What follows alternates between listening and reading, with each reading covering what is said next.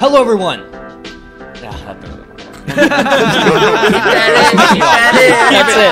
Keep it in. Fine. Hi, everyone. Welcome to the episode about what is the limit of free speech. What is the show that we're on? You have to say the name of the show. Well, No, he doesn't. They all know. yeah, everyone knows. Freedom of speech. He doesn't have to say anything, motherfucker. Yeah, how Get the dare fuck you outta censor here. him For that way? example, should it be illegal to chew Tums whilst doing a podcast? No, Don't forget you to should introduce be chewing us. Tums at all times. No, this is a terrible idea. I disagree. Tums taste disgusting. What about chewing on What? Alka-Seltzer? I hate Tums. They taste like vitamins. Which Tums they are all right. Yeah. I have- what about chewing on I have Mentos watched- while you drink Diet I have Coke? watched Endless Jess eat through an entire thing of Tums just because he For likes them. fucking leisure? For fucking God. pleasure? Yeah. You know, Michelle has had a What the stomachache. fuck? I have just snacked on needs some a Tums doctor. when there's Tums around. I've eaten like 2 or 3. Oh. I don't think I've ever even had a Tums. It's like They're the same with delicious. those like gummy vitamins. They're delicious. I want to They're just guzzle giant them. sweet God. tarts that are fucking Wait, are great, and they Tums- make your stomach not hurt anymore. And you can That's eat good. like Do 10 Tums of them a taste- day. So Tums taste Tums good? are like Oh, yeah. some Kind of, yes. bizarre and disgusting, like twisted interpretation of like a buttermint. They're like buttermints, but they what's a taste buttermint? like cough medicine. Do you guys remember when I found that jar of gummy vitamins that had melted in the sun and fused into a puck? And I carefully extracted the puck from the bottom of the bottle, and then took a big bite out of it, and briefly became the healthiest creature in the universe, and leveled the entire city block that I was living in. Would you guys like to be Good introduced now? times. Hey, so who's here? Let's Yeah. let's go. Well, over to the left over here, we have a man who crosses professional boundaries to criticize individuals in his own medium, Digibro. I am a monster of a man, We have and I will the- rape. We have the sometimes frustratingly silent hypocrite. Nigger. It wasn't silence just freedom. then. Oh no. We have the man who deigns to criticize an entire half of Homestuck, Munch. It's me. Welcome to Manga Mondays. Today we're going to be talking about sex. Tricked you! We have the resident nigger guy, Nate Bestman. That's not accurate. Also, I would say that lesbians are physically incapable of having sex with each other. That's my free speech. That's true. Yeah. Guys, I didn't know this until, like, I thought about it for a second, like, 3 years ago. Like, scissoring, like, isn't possible, basically. That's, like, think well, about I mean, you can get close. You can get What do pretty you mean close. it's not possible? it. Like, The math doesn't check out, Audience, Ben. weigh in. It just doesn't check out. Audience, weigh in. Tell us when the last time you scissored was. like, think about it. Think about, like, the actual act of scissoring. Like, that wouldn't, like, What there do you wouldn't be enough fucking mean? pressure. There wouldn't be Wait, enough pressure there. You make the pressure What by are pushing you? against I each mean, other. are you trying to Don't say knock it that before- two vaginas being pressed together can't cut through paper? Like, is that what you mean by like Yes, they that are is not what I mean. capable of being scissors? Oh. They'll moisten and tear the paper. It won't be a clean cut. Anyway, to That's why continue lesbians the should be banned introductions, from construction work. we have Ben, female blackface saint. Wow. Female blackface is just offensive. Regular blackface is back and it's cool again, but female blackface is still not okay. You know, we're not there yet. Give it time. Give it time. That reminds me And of my old lastly, we catchphrase, have, "nigger bitch funeral," that I kept saying all the time, and people would give me weird looks, and I was like, I don't know why I keep saying it. And we have Tom, who I can't really think of anything you've said that's ever been offensive, so introduce yourself. I'm scared of this episode already. This is going to be good. Alright, We've so got 2, like, loaded episodes back to back. We're gonna get high cholesterol. Tom, communism is the only moral economic system. Yeah, You know, it was Hashtag recently Alec Karl Boomer Marx's was right. birthday. My Lord Yeah. and Savior, true. apparently. Oh, was it his So, birthday? Oh, to, that's right. Happy birthday, Yeah. Carl. You did it, buddy. A little while ago. you begin the episode properly. You made it to the To begin history the books. episode, to begin the actual topic, has this ever happened to you? Complain about something that people are doing, to which someone else goes, well, it's my free speech, to which someone else goes, well, it's my free speech to criticize your free speech, to which someone else goes, it's my free speech to criticize your free speech, to criticize my free speech, to which someone else should go, why do you even following this line of argument, but no one ever does. That's what we call a free speech cascade. That was Yes. that was a words cascade that just washed over me like I was drowning in the ocean. Well, it's been every day of my life. The last 15 years have been on the fucking internet, man. Yeah, I mean, it's just been forever.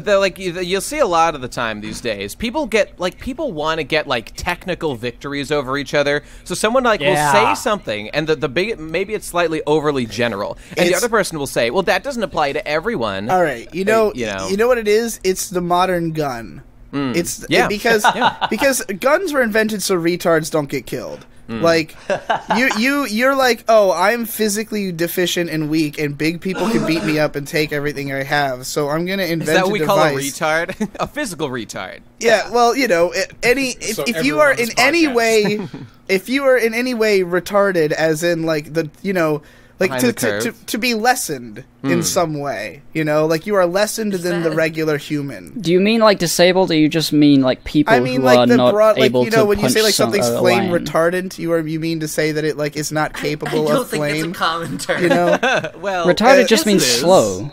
Yeah, exactly. all the time. If you're too slow, like you're not fat, you can't run away from the big guys who are going to catch you and beat your ass.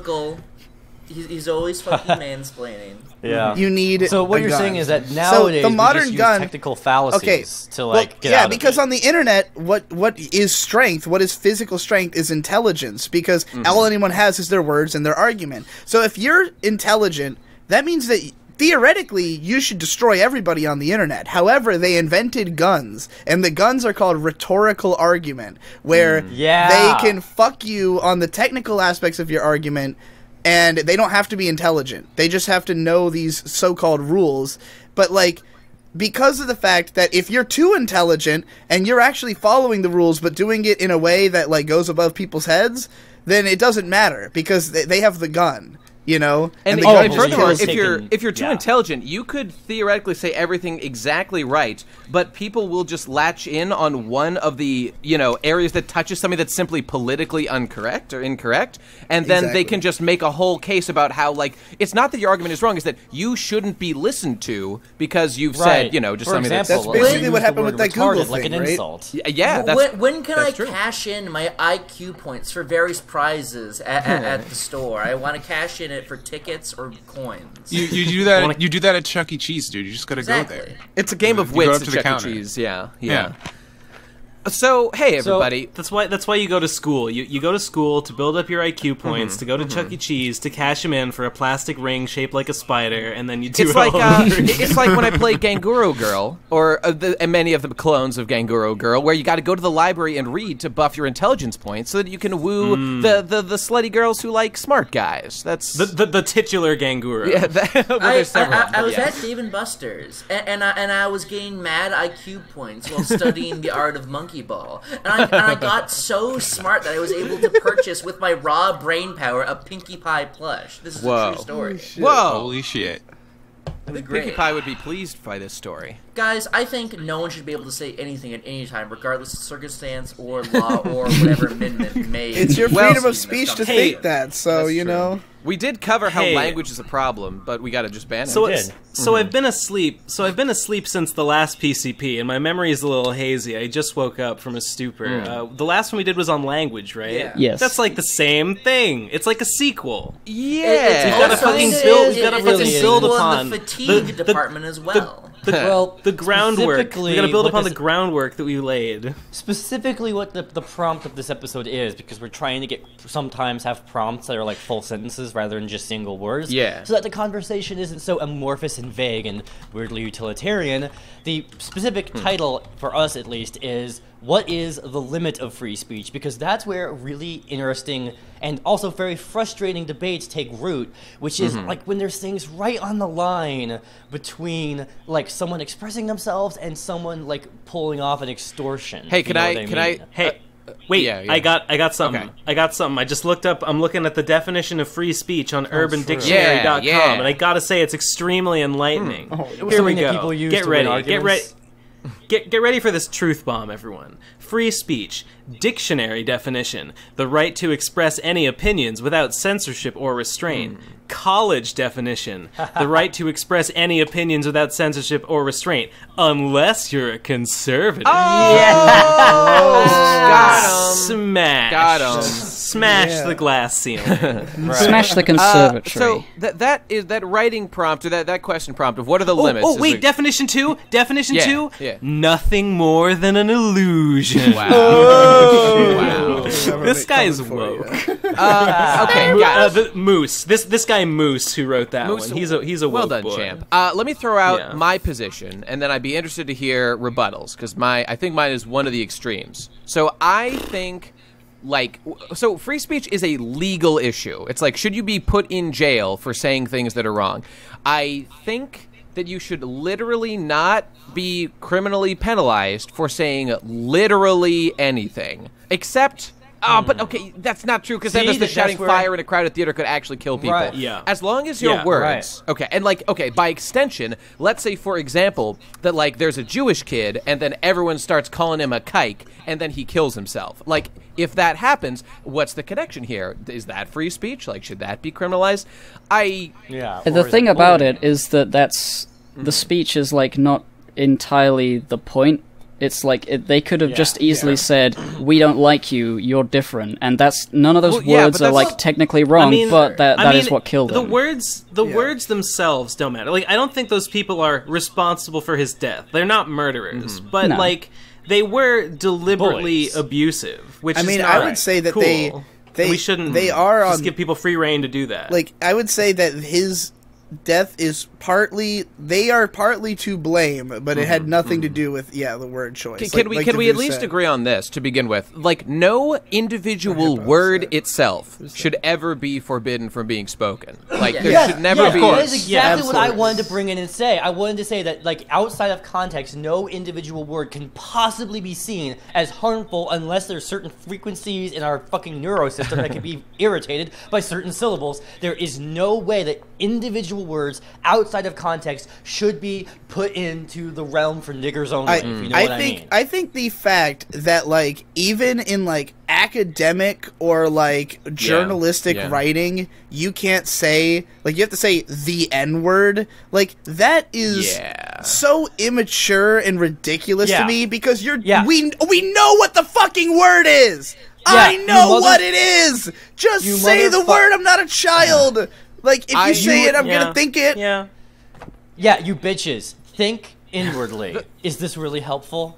I don't think so. Wait, did you say think N-wordly? I know, right? We synced this episode with the word N-word, and I kept thinking it was inward. And if you listen back to that, you'll hear me saying inward. Oh, how interesting! Well, we won't be relevant. showing that. No, but there you go. But anyway, I was gonna say that what.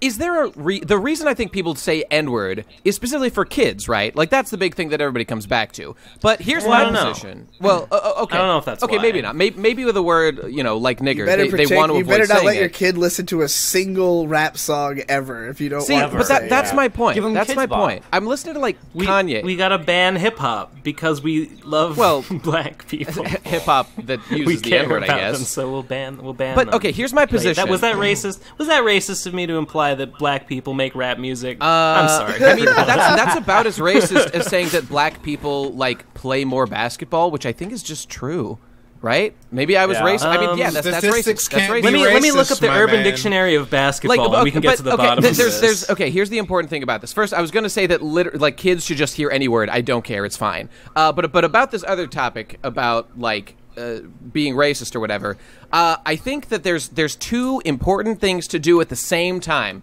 when you're making any of these kind of statements, and it sort of relates to free speech. It's that you can make statements about groups that just are demonstrably true. For example, black people are more propensity to get sickle cell anemia or whatever. So that's simply a fact. But then if you look at an individual black person and you say, hey, buddy, you're getting sickle cell anemia, that is in fact racist because you're discriminating based on race. And every individual just needs to be treated as an individual. My mind is being... I prefer Cooley's anemia. I have to go back a step. It's my favorite anemia. My mind is being torn in twain thinking about this. I need all of you to participate in this with me and asking this question Mark of yourself. Twain, who wrote literature that used the word literally, what is the worst that can happen from your kids learning swear words? They will they'll say them. They'll make you uncomfortable by saying them. That's literally the only reason. You even That's hear literally people, it. You even hear people who are pretty open about free speech talking about how they still don't want kids saying bad swear words, but really why though? But really what the why? Fuck? All right, let me fucking go through this because and I think Devu, I think you might be in a similar boat to me on this because we both grew up like very like proud to follow the rules, like proud to do what our parents said on some level. Edge. Yeah, and for with my family, my brothers and I had a sort of pact that we were like, we're not going to swear till we're 18. That was just a thing we said. Now, don't want to go to jail. I started breaking that in the 8th grade because I would swear at school in front of the school kids, but I never swore at home in front of Victor and Shay because I didn't want to like let them down. And neither of them started swearing till they were 18. They just kept to it the whole way, whereas I was a piece of shit and broke it like early. But like. The thing is, we knew the swear words from childhood because my parents had showed us Beavis and Butthead and South Park like when we were little, so I knew all the swears, and I used to swear when I was a kid. But when I was going into elementary school, my parents were just like, yeah, this word, don't say those at school. And I was like, okay, because I was a well-mannered kid. So I just didn't say those words. Except for at, like, you know, I wouldn't even say them at home eventually because we kind of, you know, decided we weren't going to swear because we wanted to be good kids. Yeah. But then once we were all 18, we just started swearing constantly because we all know the words. My parents swear constantly as it is, like, so they weren't protecting us from it. Like, that's how we think. And the consequences of this have been literally nothing because everyone swears all the time. It doesn't fucking matter. Let Gib say. Yeah, go ahead. I was just like thinking about like that. Like, I'm curious about like the whole like black market of swears in like school meta is like you're not allowed to say this, and then people, you know, kids would be like, fuck, and then everyone would be like, and I'm like, if swear words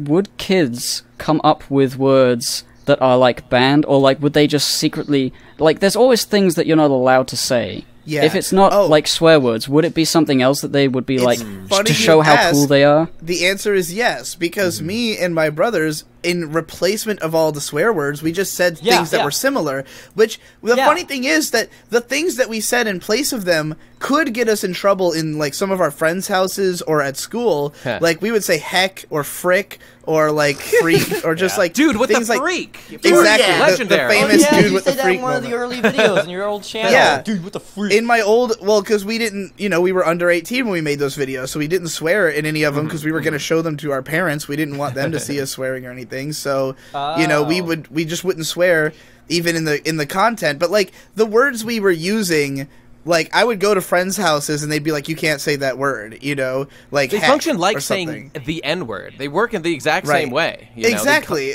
but it's like you can't avoid having a word for those situations because that's how you learn to talk. Hey, here's how a question. Normal people speak and how the media You're absolutely speak. right. You're absolutely right. But let me ask you a question real quick, everybody. If I go up to a black person and I say, "You fucking N-word," how, like, what, do I win? Do I get off scot-free for saying these things? Like, I didn't say the word. Likely. I win. Right. I win, right? Is this just the racial slur podcast? No, I feel like we're focusing a little too heavily. I literally everything Deji talked about, I want to say a thing about. So like, yeah, other families, other things you can't say. For example, white trash. So I am doing a fucking favor for a family of a friend of mine, right? I'm driving them to a place for like a really important thing, and no one else is willing to help them. I'm taking time out of my day to fucking do this shit, and I tell a white trash joke, right? And I guess it's more or less at the expense of their family, but like my family and me, we're all equal levels of white trash. We're all like pseudo-rural Missourians over here. So I didn't think of it as like a thing, But, like, I guess they were a little bit quiet, and then my friend was like, that wasn't appropriate when we were alone. And I'm like, sure. You fucking nigger. I'm helping you people fucking out. I'm the one fucking driving, and according to other people who I've spoken to in my life, if you're driving, you set the fucking rules for all fucking speech. That's the first one. That's a perfectly fair point. I fucking heard. But I want to respond to Ben, though. Ben, the reason I think that our kind of first trajectory... Real quick, to just to piggyback on what he said just a little bit, I absolutely agree. Anybody who talks shit about you when you're doing them a favor can get fucked. Well, of course. Absolutely. Especially if you're, like, shitting on my music when I'm driving you around. Right. But see, that's the problem. Here's the thing. I then confronted my friend on that, about calling that inappropriate, and she was just like, well, I was just saying it was, like, offensive to them. I'm like, look, I'm fucking triggered by the word inappropriate. That's my fucking... That's my fucking trigger. Because, like, being a well-mannered child generally, the only thing my dad would ever, like, get me on would be, like, overreacting to something or inappropriate something. So anytime anyone uses those words, you have a times 20 chance of pissing me off. Just to fucking, now everyone on the internet's gonna be like, hey, Davu, you feeling inappropriate today? Hey, but what Ben was saying about race, I think this ties into... Yeah, Ben has a lot to say about race, let me tell you. Wait, no. I'm joking. But this is what I was going to say. I've been misconstrued. The reason that I think that's our place to start with this is because, like, what exactly is, like, a swear? Or, like, something that you can't say? It's like, they're, like, basically a crass way of referring to, like, a forbidden topic. So, like, for example, like nigger, racial, whatever, like, WAP, greaseball, etc. All these, like, they imply racism, and really that's what's, like, not acceptable, and that's perfectly reasonable. I want to let everyone know that this is literally the most alt-right podcast we've ever made. We are that's not even true. Speech while slinging racial slurs. I have an answer in an academic way. But like comedian, I don't know. I don't know. A little fast and loose. Stand-up comedian David Crow postulates that swears have a lot to do with their phonetics more than just their semantics. Sure. So, for example, like, it feels like you're getting whipped by someone else's mouth, whereas if you just say sex, it's just a little bit more, harmless. Well, okay. But you know what? Ben's right, that we don't need to focus specifically on swears so much. I need to jump back to that alt-right comment that Munchie made, because I seem to remember where, like, 10 years ago, this was literally the entire Louis C.K. stand-up routine, and every liberal was behind him. Well, we know what that boy was up to in those days. Well, the tides of... He went back on a lot of it. Funny? He became a fucking lib cuck, because that's where culture went. But, like, literally the stuff I was saying earlier about the N-word thing was literally a bit he did. I mean, we've stayed the same, and the Overton window has shifted around us. But I've been thinking a lot, Digi, about how the internet, like, used to be pretty liberal in a lot of ways. Like, you think, like, 4chan was always like portrayed as conservative, but they had a lot of, like, lib cuck They were ideas. not conservative until recently. The Trump thing changed a lot of things. Look, I haven't been on the internet for the longest around here, but I think I've probably frequented politics boards for, like, longer than most people. So starting in, like, 2007-ish, I would go to the politics boards, and I'd be the only non-liberal there every single fucking time. What changed was the social justice war. That is, as far as I can tell, from my own anecdotal perspective, single-handedly shifted everything. It's because there were no millennial conservatives until they had an enemy. I said we, but I'm not one of them. But So what it was originally the demographics on politics, at least on, pop media boards where I would go. I'm sure there was plenty of conservative dedicated websites, but like the Tigwatig forums or like the escapist forums, the Screw Attack forums, it was always the only demographic politically was just Democrat voting liberals, like generally people who you would describe as pretty blue-pilled, right? Yeah. I guess particularly because I was in gaming communities, and at that time it was all about Jack Thompson and Fox News. Those were the enemies, both conservative, both Republican. I mean, right? But then gaming started attacking itself from within, Sarkeesian style, and all of a sudden the demographics split wide open. Now we have far more hardcore liberals And then we have the alt-right people who are still sort of like center-right, because they're not like Christian, they're not like Ted Cruz conservative, but they're more like Trump conservative. And then it just seems like the whole like blue-pilled, mild-mannered Democrat-y liberals just don't even exist among my generation anymore. It just sort of split those two ways. What I think happened, because like I grew up super liberal, and you know my mom raised me on like political music and stuff, and back in the 2000s, the reason that everyone online was liberal was that being conservative meant being pro-war. Like Bush had taken us to war, and like the platform of liberals was anti-war. We wanted peace. We wanted and like pro-abortion, pro like stuff like that. Right. But once the war was no longer the big concern, because like both sides are equally likely to go to war. So like we don't now that it's like an identitarian conflict, and like there's a whole young generation who's like, well, you know. Yeah, we will back the Republicans because they're not arguing for war. They're just arguing for not this stuff that we don't like. You know? Right. No, fun fact I learned from Free Domain Radio. Barack Obama was the only president in U.S. history, I believe, unless I misheard this fact, the only president in U.S. history to have war going on when he took office and war still continuing when he left office. You could argue, though, that that's just because, again, he's like a replaceable tool who was just put in place, and like the machinery around him just continued to operate. Well, that's it. That's why nobody cares. Nobody cares about being liberal anymore, because it doesn't seem like it doesn't stop anything. Yeah. Like when Bush was in office, like people were so angry when he like won both elections. Like, you know, you had Eminem making songs about it and all this shit and all these people, and then like we finally got a Democratic president and it didn't end the war. So it's like, why be Democrat? And after he won the fucking Nobel Peace Prize, like to remind everybody of that. If I remember correctly, one of the things that people wanted was to stop the drug war, and all Obama did was minimize mandatory minimum sentences, but nothing else. The fucking war on drugs continued completely utilizing drugs to pay for secret wars around the world. All that shit continues. Stay woke, everybody. Hey, listen guys, to yeah, I don't know what the fuck you're talking about, but listen, guys, let's actually we've been dancing around. Let's get to the real topic: the limits of free speech. Right? Munchie, did you want to comment? I just want to say on the subject of the internet being more liberal. Just something really illuminative was in the Parkour Dude 91 saga. Renowned liberal. One of the main like enemies of Parkour Dude 91 was this guy, Flyaway Now. And Flyaway's Now, during the legendary trial of Parkour Dude 91, one of his main problems was Jace, you are racist, and that's not good. And so he went in hard on, you know, critiquing Jace's like racism, which is like a thing that I don't think like could happen nowadays. I don't think anyone like would portray a racist. For context, Flyaway Now is a member of like a trolling cult.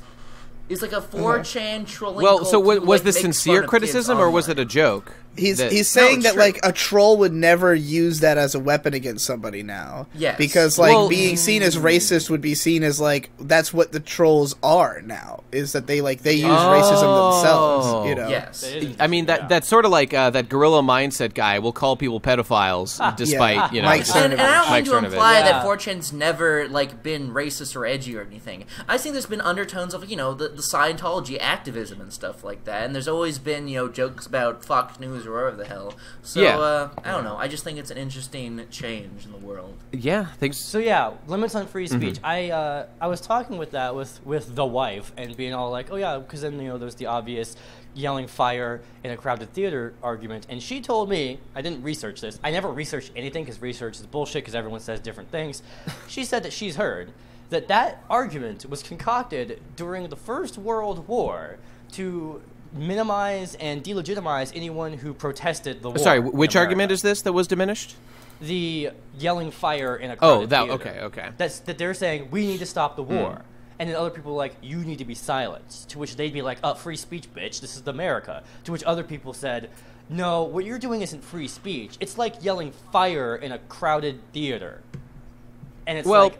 I mean, okay, so that's an example, the yelling fire in a crowded theater, where, like, there's some, like, action that's happening, and you're, like, compelling people to take an action based on false information, you know? So if there actually was a fire, and you yell fire in a crowded theater, that is a reasonable thing to do. Is that it's less about that you can't speak, but it's more about that you take responsibility for what happens as a result of the speech. Right, like, right. For example, if you tell someone, come here for free cupcakes, and then you don't give anyone free cupcake, or like, you know, buy a cake and get a free cupcake, and then you don't give it. That's false advertising. Sure. Sure. That's false advertising. The difference is that it's not the fact that you've said the word fire; it's that your intention is to sow chaos. Yeah. And That's true. Your intention is to make people like do bad things. Unfortunately, when it comes to this, like if someone is just talking to their friend and they say, "Yeah, so you know, me and my friends are gonna have a bonfire tomorrow." If you say that in a movie theater, obviously you're fine. If someone stands up and just yells the word fire and starts running around screaming, different intentions, obviously. And so, like, all we can do is, like, we need, like, a court system to just figure out what was the intention. Only we had a court system. And what if the guy was, like, mentally unsound and just yelled fire because that's what he does? Well, then we just take it case by case. Like, if he couldn't help it, then, like, we probably shouldn't let this guy hang out in theaters. The thing is with free speech is that if we could take it case by case, I think people would prefer that, because it is like a lot of these things you can't just ban a word and have it fix all the problems. People are going to find ways to get around it. There's always going to be people skirting the system and stuff. But I mean, we like do it case by case. That's what the court system is for. Yeah, like if you screamed fire in a theater, you would go to trial. People, I guess, they don't. Okay. I don't know anything about anything, actually. I don't know anything about justice. Well, I just know that I used to think free speech was like, you can say anything you want, and if people try to silence you, that means they're wrong. You don't have that in Britain. But that shit ain't there anymore. I mean, never was, I don't think. What, free speech? It's not codified in law. They do have nowhere near the kind of freedoms we have in America, in Britain. Okay, USA. For what it's worth, the reason that... Wait, I'm sorry, we cut off Gib. I think he was finishing his point. I'm sorry, Gib. Sorry. I don't know. I didn't think he had any more point. That's why we're just cutting him off. I had a bit of a point, but it doesn't matter. I was trying to rescue him. I think in the reason that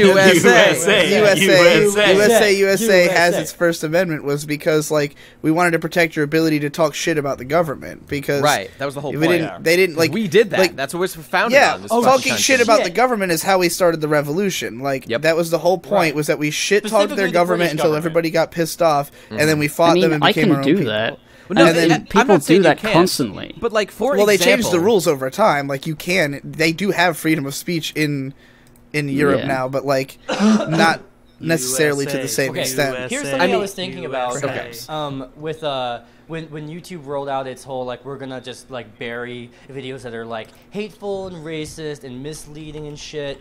I remember thinking, you know, that they're saying, well, it's free speech. You just can't have speech that's hateful and racist. And I'm like, you know, I think that the whole idea of the Enlightenment era free speech revolution is that you can say anything, even things that are hateful and harmful. I mean, you know what the purpose of things, as long as they're nice, probably dates back to thousands of years. The purpose of tenure in universities is so that professors have the freedom to pursue academic pursuits that challenge mainstream ideas, exactly for these kinds of reasons. Yeah, exactly. Yeah. I don't get why people are typically like offended when they see something that like contradicts them. For me, the moment I hear something that goes against my perception, I'm fucking excited. It's like my favorite time of the day. It makes my fucking month. I personally don't feel like I have enough ego to say that I just love to hear things that fundamentally challenge my worldview. Like, I am a weak human being who's entrenched in his own biases like everybody else. Except for Devu, of course. Devu's the one exception here. I do want to say Devu is legitimately an exception. Devu legitimately, and not memeing, I have watched this man change his entire mind at the drop of a fucking pin. Like, well, I'm not saying that's necessarily a great thing to do either. You were able to accept your fucking incorrect fucking metaphor idiom fusion that you do. You're able to fix yourself of that. Congratulations. Yes. Well, okay. So okay. To put a point on it, this is the question. Okay, is free speech or is hate speech free speech? That's like the biggest question right now. Of course. I think definitely I want to hear everybody yes, weigh in. because I think definitely yes, because hate speech is determined by the people who are getting offended. That's and right. Yeah. Let's say, for example, if in a liberal government, or like liberals, they would take, change the law in some way, and it would be like, okay, if you cause offense, you're going to jail, and then at somewhere down the line, the people who put that law in place are now technically offensive to a majority that sprung up. And then they would go to jail, and it just feels like a stupid thing to put into place. The idea that some sort of like vague, like, because it's an ever shifting, like, what is offensive to who depends on who's around and how many of them there are. That's true. Yeah. But I mean, should the government be in the business of determining what's hate speech and what's not? I mean, Ben, if you want to comment, feel free. You can't base law on opinions. But which, I mean, I guess you kind of can. You know what? We do. I guess that's all that anything I think that the problem is that people are so worried about people are too worried about the type of speech instead of like where it's being used. Like let's say I have like a private blog where I am like constantly saying racist shit and I just share it with my friends. Like let's say like it's on Facebook, if Facebook finds this thing, they're going to delete it because it's against their policy, even though it's private and it's just among me and friends and it's not aggressing against anyone. It's just me expressing my beliefs that are extremely unpopular. And like, even if I personally think that like people shouldn't have the beliefs that this person has, like, why am I the moral authority? That's against the policy on what we built this country on, that no one has moral authority. That's the point. How about fucking Hulk Hogan, who just was filmed, against his will and had the fucking tape. Yep. Like, sure, he said the word nigger in private. Does that make him racist? Watch Jesse's video for the full discussion of that. Go watch the. I've been curious about this, but I couldn't really find like a definitive answer, and I was also scared of googling it in case the Google comes to get me. Is it literally? Is it illegal to be racist? No, actually, it is not. Not in America. Absolutely not. But so a lot of the things you a can be as racist as you like, but if you say anything, then it becomes a problem. That's right. I mean, we can't thought police, obviously. I want to, as an example, lay a ground rule of something I think should be enforced. And I wanted to hear you guys' opinion on this, because to me, I've always taken free speech and everything really in life as like the rule of, I can swing my fist as much as I want, but if I hit your face, then it's a problem, basically. That was one of the founding fathers said that. I don't remember who. But Ben Franklin, maybe, I don't know. That was the idea of like what the law was based on in this country, was that like you can do literally whatever you want, but the second that it hurts somebody else, that's when you're in trouble. The problem is what constitutes violence. Does hate speech? Well, the problem also is that like where is the line on personal responsibility? If I am writing a blog that's like, I hate black people, the blog, at what point is it that I'm aggressing you by writing things that offend black people, and at what point it is, but you chose to read it. Now, if I was let's say that I go on someone's blog, and this is a personal blog, and I think that internet websites that you own should be respected as private property. Like, of course, private property. That you invite people onto, essentially. Because you pay for it. You literally buy hosting, you buy a domain, it's your intellectual property, you have control over what gets posted there. Let's say that you get someone who's, like, let's say I'm a black writer and this guy is calling me a nigger every day in my comments. So I IP ban him. This guy creates a new account on a new computer, shows up again, and continues doing it. At that point, I would consider this an act of aggression.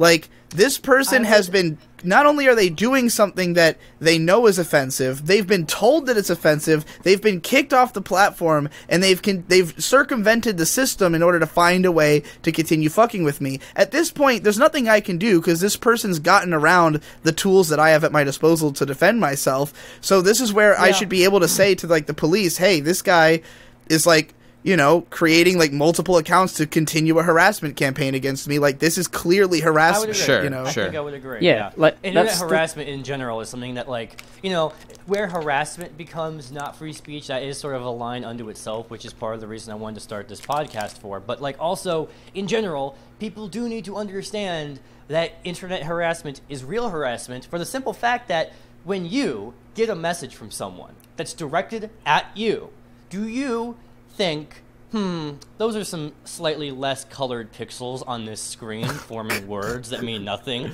Or do you think, a person has said a thing to me? Well, yeah, that was what I was trying to say earlier. Like, I used to, like, when I was a young boy, I was all for, like, free speech means you can say whatever you want. Nothing should be banned, and you should be able to say whatever you like. But, like, as the years go on, I do recognize that there's nuance to all things, and especially this. Let's say you have the context friends, and the intent is very important to understand in any situation. Yep. And let's so say you have stuff a like number that of friends. is, yeah. Let's say you have like almost all of your friends, however many you have. If you have none, imagine you have 12 friends. Imagine if 10 of your friends sent you a letter all saying that they don't want to be your friend anymore and they hate you, and they list very specific things that you actually do as to why they hate you now. Will you think, this is some ink arranged in shapes that I can identify as words? Or are you going to be stressed out and upset? So there you go. Speech can be like people saying things and saying it's not meanings and meaning things and having harmful intents can constitute the building blocks that can create the bridge of harassment, and it can be done even without words or physical activity, just with digital information being transferred to your computer. It still counts as real communication. That's why people go on social media all the time. I feel like I understand why a lot of young people, like, on the internet, they get up in arms about, like, their ability to say whatever they want, regardless of how it may affect others. Because of the fact that they're young and all they know about, like, incorrect language is swear words, and the fact that in school it is cool among friends to say swear words because the teachers don't let you. And I feel like that they take that idea of, like, not allowed to say, and then they just extend it into, like, internet interactions without knowing that it actually hurts people.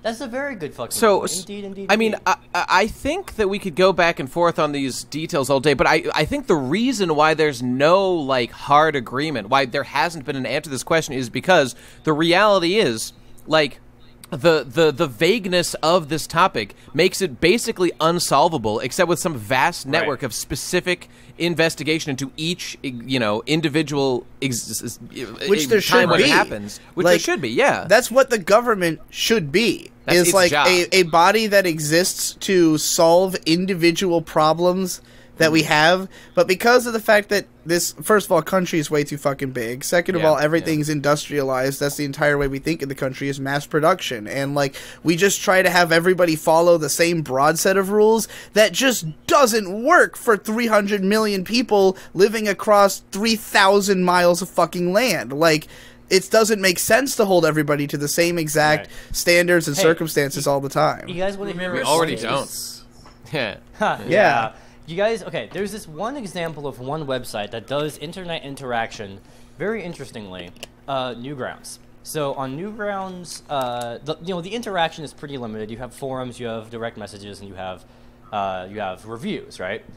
It's for the pretty standard, early internet package. But on reviews, you can review a movie, you can review a game, and once you've done the review is done. I don't think you can edit reviews. I don't think they've ever added in the edit feature.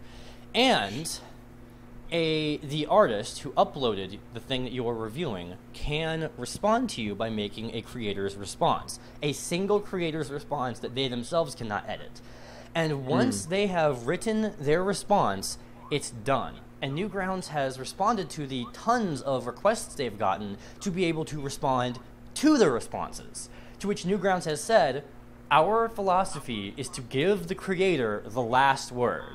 And I think, if that were a thing that were practiced voluntarily, I think that would solve a lot of harassment issues. Sort of like someone, you want to criticize some person on the internet, where does it cross the line from criticism to harassment, Maybe you just come in you make your point. You don't be a huge dick about it. Oh, Davu, I love you for once you've gotten your fucking point out, and then they've made their response, maybe you give it a little bit of follow-up here and there, and then you move the fuck on. That's sort of what that's what I see as the pattern with these people who like get so harassed they have to like go fucking to therapy and shit, start taking pills. It's that they might very legitimately fuck up on something, right? As a content creator, they might actually hurt people, and they get called out on it, and now they have to deal with it. But then they never stop getting called out on it. They have been forever banished, damned to the land of weeping and gnashing of tweets. I've been planning to launch a series for a long time, and I think I might finally do it sometime soon because I'm ready.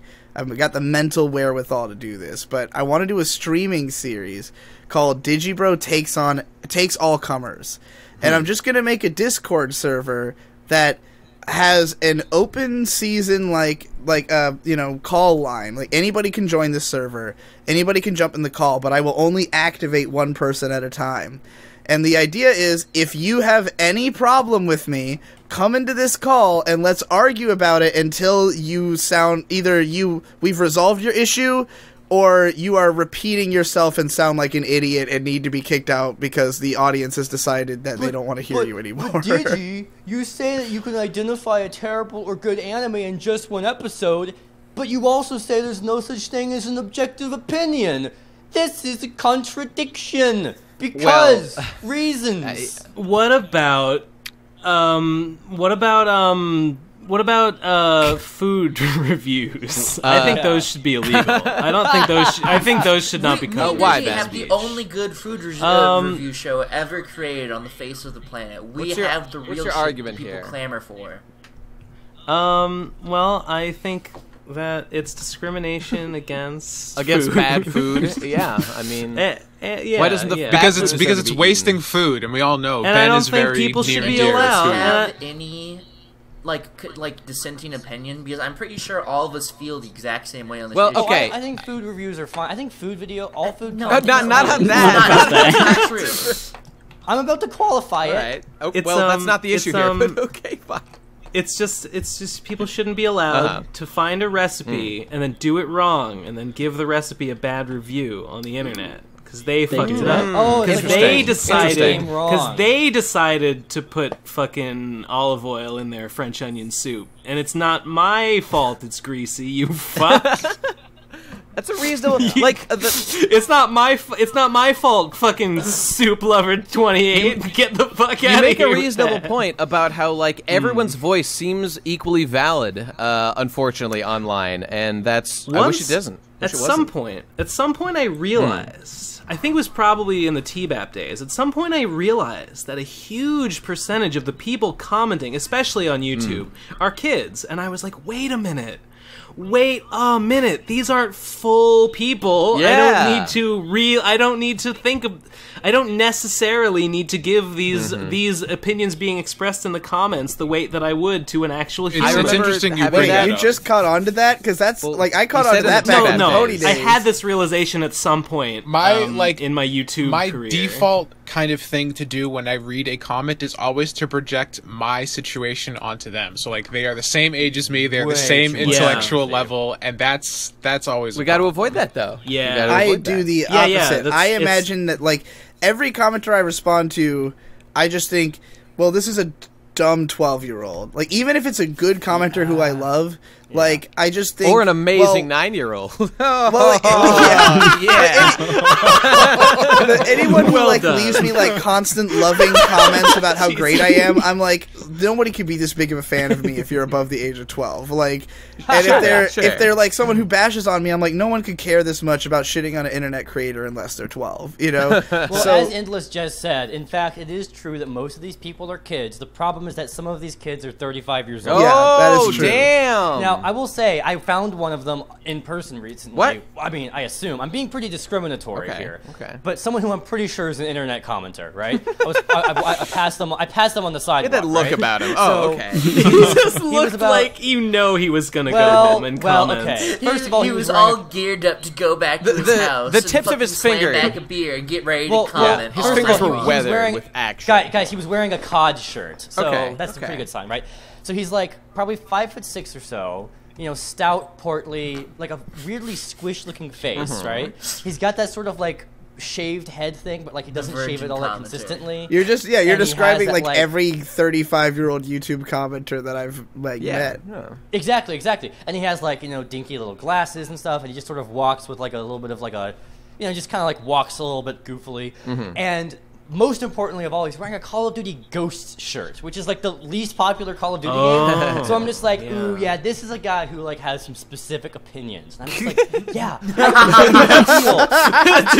Davu cradles his chin in his fingers. This is a guy who has some specific this guy thinks opinions. individual thoughts about individual ideas. The madman. Like if it was a Modern Warfare 3 shirt, I'd be like, okay, he could just be a normie gamer. But a Ghost shirt, that's too specific, right? So.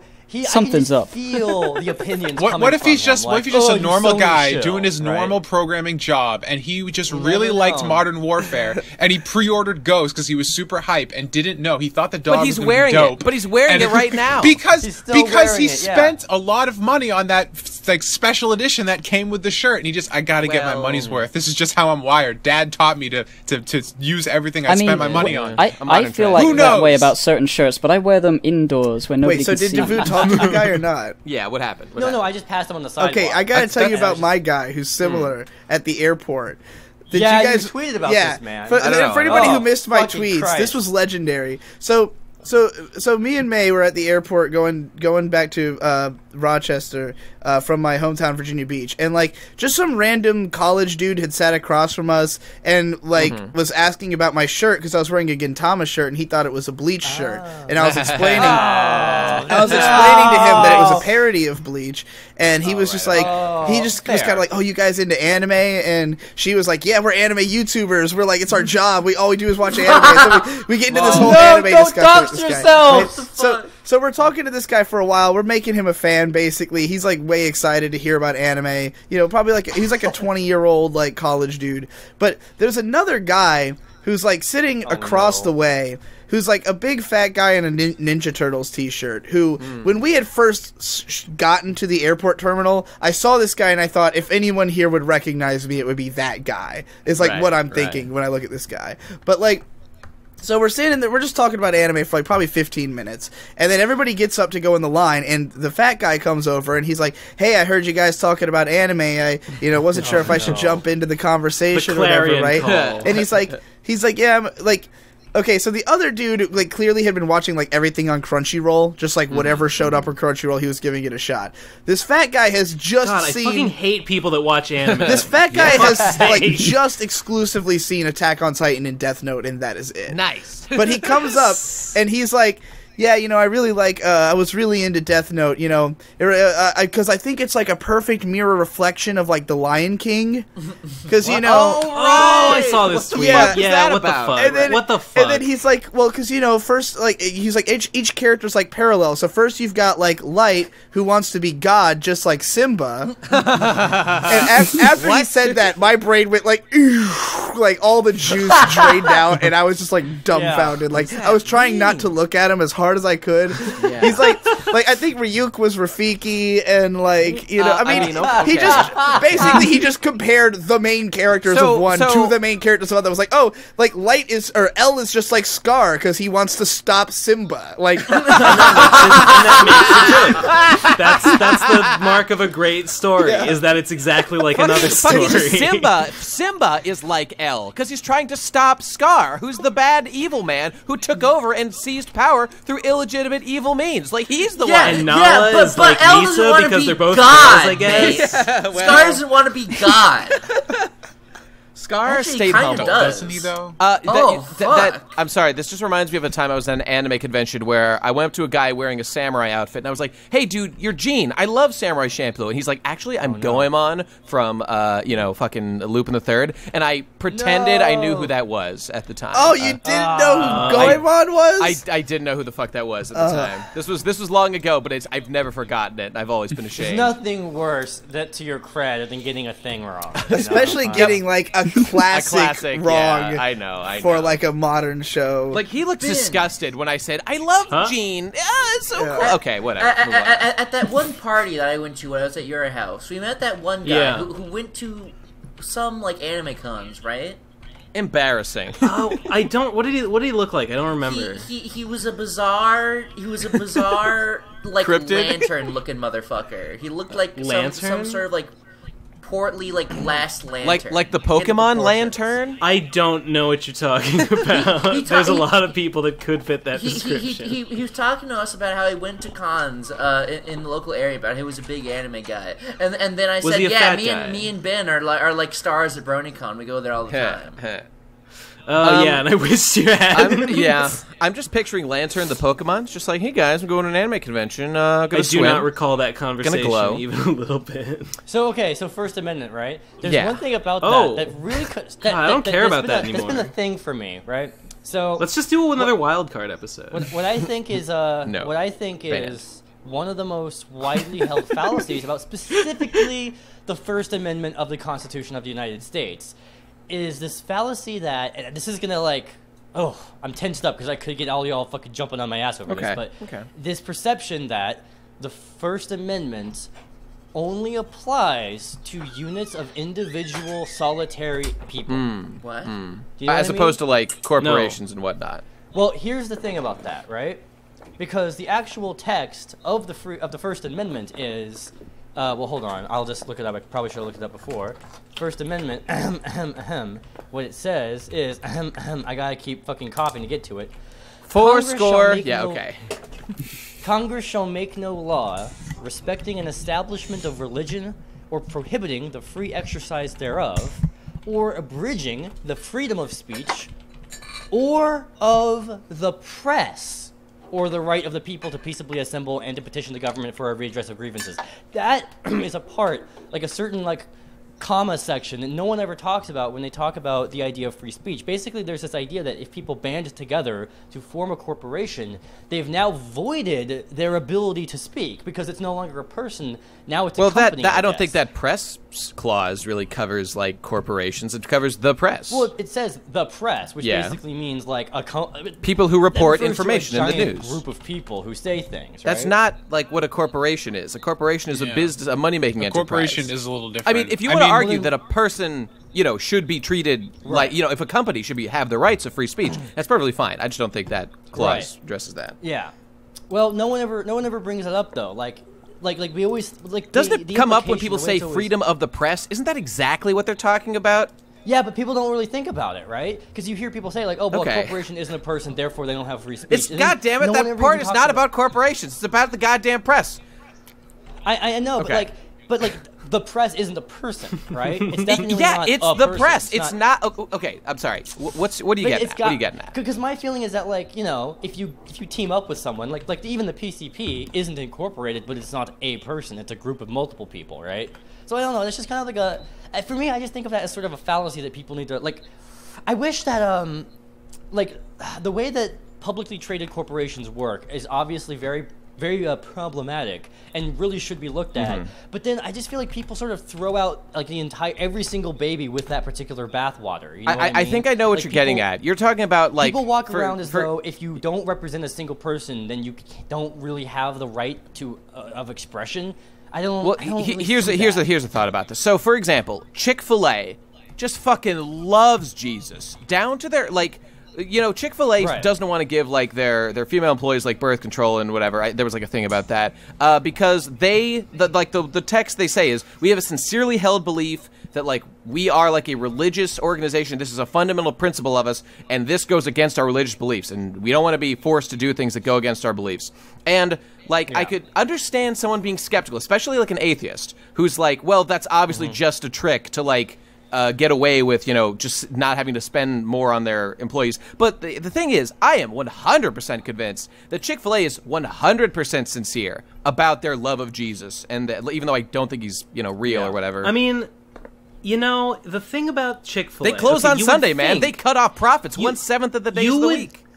You would think that would be unpopular. You would think that they would get a lot of backlash for that, and they do. Yeah. But the thing is, there is a large population of people who sincerely agree with them. They might be in the minority. I don't know. They might be. But there's enough of them that, like, the goodwill generated within that population, like, more than makes up for the fact that lots of people don't want to eat their shit because they're, you know, terrible. Sure. You appeal to your demographic. That's like good business. It's like you drill down to who your customer base is. I don't think they're doing themselves any favors, really, by, like, because they really are putting themselves in the camp of, like, a small minority. I would argue. Like, I guess I don't know the statistics. Are Christians like 3/4 of the there's a lot of religious people in America. Most Christians are atheists in denial, I would argue, especially in America. Okay. Most atheists are Christians. Oh, shit. There you go. Why do you refuse to love God? Yet you know exists and you've chosen to just hate. You're right. The thing about refusing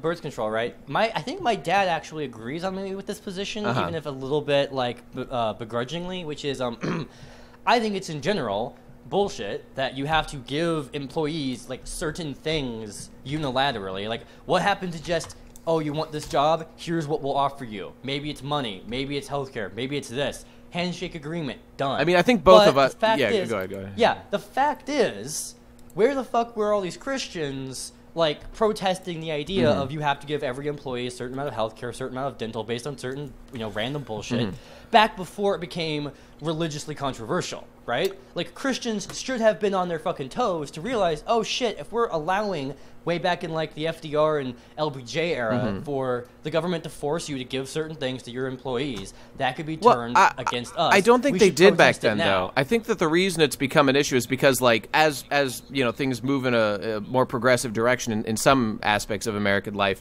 like the idea of how contraception should be, because it's like, you know, you can make an argument it's part of women's biology and you know, healthcare. Now they've added on, now they've added on birth control and like abortion onto it. Yeah. It's like, well, I don't think it's wrong. I don't think you should be able to have a get out of benefit free clause because you don't believe in abortion. I just feel like everyone shouldn't have to be giving certain people certain things outside of like a simple contract between employer and employee. I mean, me personally, I don't think any company should be giving contraception because, like, it's not a mandatory thing. Like, don't fucking like abstinence is 100% effective. You know, I mean, that's what they say. I mean, if that's a thing that would be covered by health insurance, like birth control is covered by health insurance, and jobs provide health insurance. Okay, Ben, so why wouldn't I know this is an extreme example, but just for the intelligent, you know, reflection of this principle, it's like. So, like, what if I am one of these people who, what do they call them? The people who are, like, into getting viruses and into getting diseases? Bug catchers. Idiots. If I'm a bug catcher. No, I'm sorry, bug chasers. If I'm a bug chaser, and let's just say that I go get AIDS because I really want AIDS and I'm into that, like, is it then the company's responsibility to pay for that? Because now it's a medical issue. No.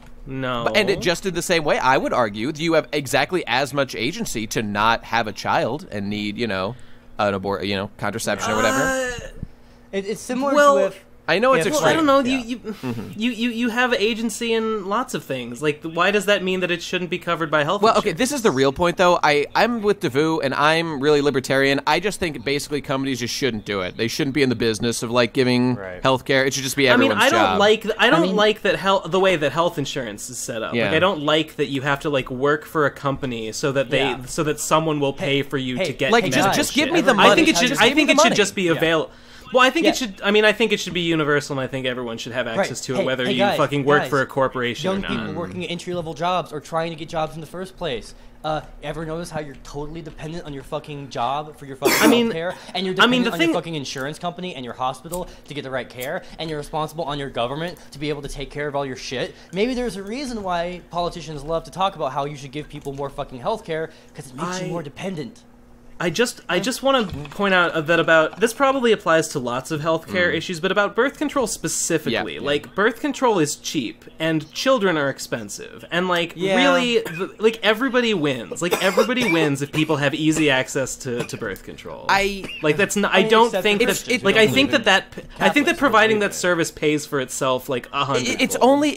That is a real practical concern that I am very sympathetic to. But it's just that when we do that, it then opens up the door to this like like this Chick-fil-A type situations where things get messy because they really religiously have a problem with doing so. Let's maneuver this a little bit closer in, right? To the fucking Christian baker being requested to make a gay wedding cake thing. I just want to say that I really think the problem here is with like the fact that health insurance is like a corporate responsibility. I think that's where the trouble comes in. I mean, you can get health care outside. I mean, I never have, so I don't really know. I'll find out when I quit my job one of these days, but yeah. I'm saying that soundbite to your boss. Wait, what was it? Someone was just making a transition. It was a topic that was interesting. Davoo, go. What was that? Baker being requested to make a gay wedding cake. Yeah. And that's a good one. So they have to. Now, here's my dad. Okay, my dad, I didn't clarify this. My dad's like a super Christian guy, got lots of like degrees in Bible. He's about to go on like a short missions trip, actually. Where's he going? And his stance... I don't want to fucking dox Well, I thought it might be like Uganda. If it was like Uganda or something. But okay, fine. So, he's going to my house. Like one of the fucking trolls is gonna go down into like central some fan in assassinate your dad. some fan in like Zimbabwe will just be like he's listening now. I like and like weeks later he's like, "Hey, are you Davoo's dad?" To like the first I like person. the difference in like laxness that we fucking have on this show. We have Davoo who's just like, I can't dox my dad's where he's going on the mission for the church, and then Digi's like, Virginia Beach, my hometown. You know? Yeah, exactly. That's out there though. Yeah, no one's fucking doxing. I don't think a town is doxing. He muted himself. Okay, he's probably been trying to say stuff, forgetting he muted Well, himself. maybe. Anyway, so my dad's position on muted this himself. is that oh my god, that it's just common courtesy to accept custom from people, right? So like, he'll clean a gay person's windows, for example, right? No problem there, right? But he thinks baking. That's like artistic expression, right? Making a cake. Make an argument, that is like something that comes from your soul, right? And which doesn't exist, but around where like I totally feel that way too. I think it's ridiculous that like that you have to be forced to uphold any kind of like societal moral standard that is like the whole point of freedom of speech to me is that like. And freedom to be able to do whatever you want with your corporation is like, I think everybody's just a pundit for the world that they want, right? Like, exactly. We all exist to try to promote the world that we want to live in. And most of us disagree with each other about the specifics of that world. Like, the amount that we agree on is where we've drawn the lines in our country. Like, the lines in the sand is where we all agree on at least you can't kill people. Like, there's some people who disagree with that, but they are such a minority, and we feel so strongly the opposite that we're going to make sure those people are not listened to. Wait. What was Gibbs saying? He was trying to chime in. I was going to say about the gay wedding cake thing, because I heard about that way back when it was like relevant. And I remember always thinking, like, of course, you should be allowed to refuse service if that's what you believe. Yeah. Even though I didn't think it was a good idea, I think that the point is that you should have the freedom of expression to have a unpopular business model that does badly. If you do in any other situation, like there was a situation that happened a couple years back that was like the inverse of this. There were a bunch of like super hardcore Christian people passing out pamphlets and stuff, and like I think it was like a pro-life sort of thing that they were doing, and they went to this coffee shop to like take a break, and this guy comes in and screams at them that he's a gay guy and he disagrees with everything he said. Get the fuck out of his cafe. What are you talking about? Gay people don't even need abortion. And they did, and they had to leave, and like all the same people who would like be you got to make the cake were totally on his side, kicking them out. So it's just like. That's a tough one because that's a double standard. I've always heard is, would you force a Jewish baker to make a swastika cake? To which the rebuttal to that is usually, but that would be ridiculous because those are Nazis. And it's like, there you go. What is actual free speech to you is all the things that we have to set a precedent. The thing is that we don't need the government to do anything about this because the free market will do something about it. Like that's the idea. If you refuse, you just go somewhere else. If you make a statement that like you will not make a gay cake for any anybody. Like, people who think that that's not okay of you to do will not buy from you. And you could even lose your platform. Like, as a store, you have to be renting a space. What if your realtors don't want to support your business anymore because they don't believe in the same things as you? What if the people in your community want you driven out? What if they picket like you? You know, what if they stand and protest outside your store every day and you can't get any customers? All of that's fine, you know?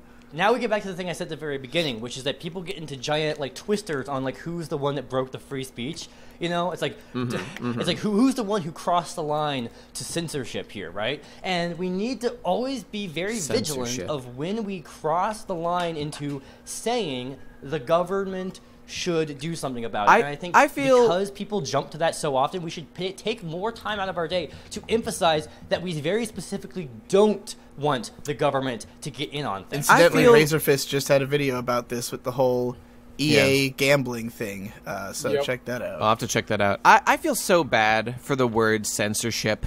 It's really been abused these last few years. It's really taken a beating, and it's gotten a raw deal. Censorship used to be a powerful bastion, and like this is a criticism of guys on like the right as well. This isn't just like SJWs. It's like censorship is like when it's censorship.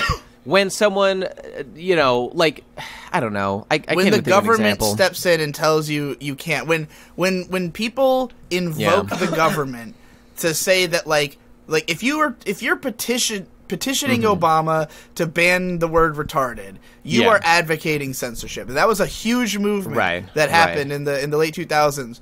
And you know, funnily enough, this goes back to what I was saying before about like how Louis C.K. was like the bastion of free speech and then became a cuck. Same thing with Stephen Colbert. He had this amazing segment where a guy who was doing this campaign to get rid of the word retarded had come on his show.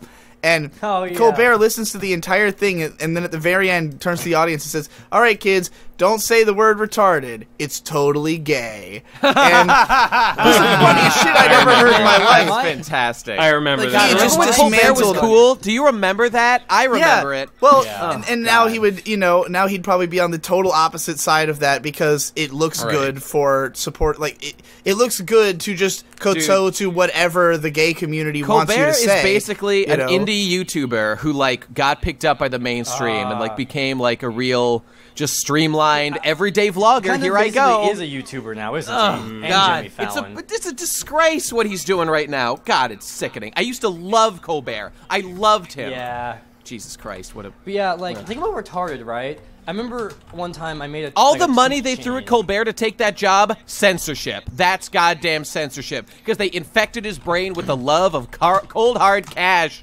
It was immoral. All right, I'm sorry. All the fucking Obama stimulus bucks. Yeah. Don't trust anybody if someone's sold out enough that they can run a late night talk show. They're not worth trusting anymore. To a degree, yeah. True. Yeah. So the thing about retarded, right? I remember one time making a chain of tweets that was like two guys talking, and it was like, "Oh man, dude, my boss, he's totally blind to the truth." Yeah, man, your boss sucks. Oh, dude, I'm in a cancerous relationship. Oh man, yeah, man, I hope you get out of that relationship. Oh, dude, my finances are just crippled right now. Oh man, I hope you get a good break. Oh, dude, this guy I saw yesterday this joke I heard yesterday was retarded. Whoa, hey man, it's offensive to use real-life disabilities as a negative insult. Oh, Christ. But someone responded with, I don't know, with a very cogent argument, but I still... That was like my favorite tweet you ever made, by the way. Right. With the very, not really logical, but emotionally I understand it argument, which was as follows. I don't know, man, saying retarded as an insult just seems kind of wrong. Which is simply because if you're retarded, you're a worse person. Dude, I fucking hate people who say shit like that because they just, like... They're just literally that's complacency. It's just, oh well, I don't want to think about it. I'm just gonna do what people tell me is the right thing to do. I get it. Like what I just said. This is the hard truth that no one wants to face. If you're retarded, you're a worse person because in our society we value who you are on the inside. And if you're retarded, you are actually worse at being a human being on the inside. Listen, and no one wants to face up to that. It's true. No, you're not wrong. You're in an intellectual capacity way. If you have, a mental deficiency, then you are less. But It's not to say you're a worse person than average. This isn't, if you have great moral I'm not character trying to disagree at all. But just for example, my mom is a special education teacher. And I would say retarded to her all the time. And it was very common for her to say to me, Nate, like, I wish you wouldn't say that. Like, that's people, you know, that's a very negative thing to say. And, like, my kids would, you know, be the kind of people. I wish you wouldn't say that, bitch. How do you like them apples? It's perfectly, like, I never, like, did that. Like, occasionally I would try to avoid that particular word for emphasis when talking to her because I didn't want to hurt her feelings. Which I guess is self-censorship. But, like...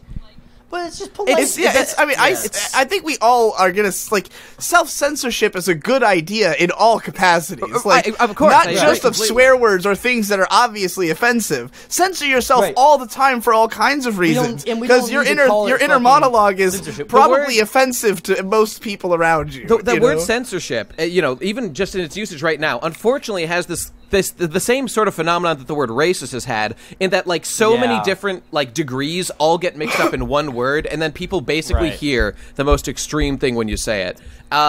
So like if I delete someone's tweet, like I understand that is like you are technically accurate to say I am sort of censoring them. Yes, by the way, which I like literally never ever do.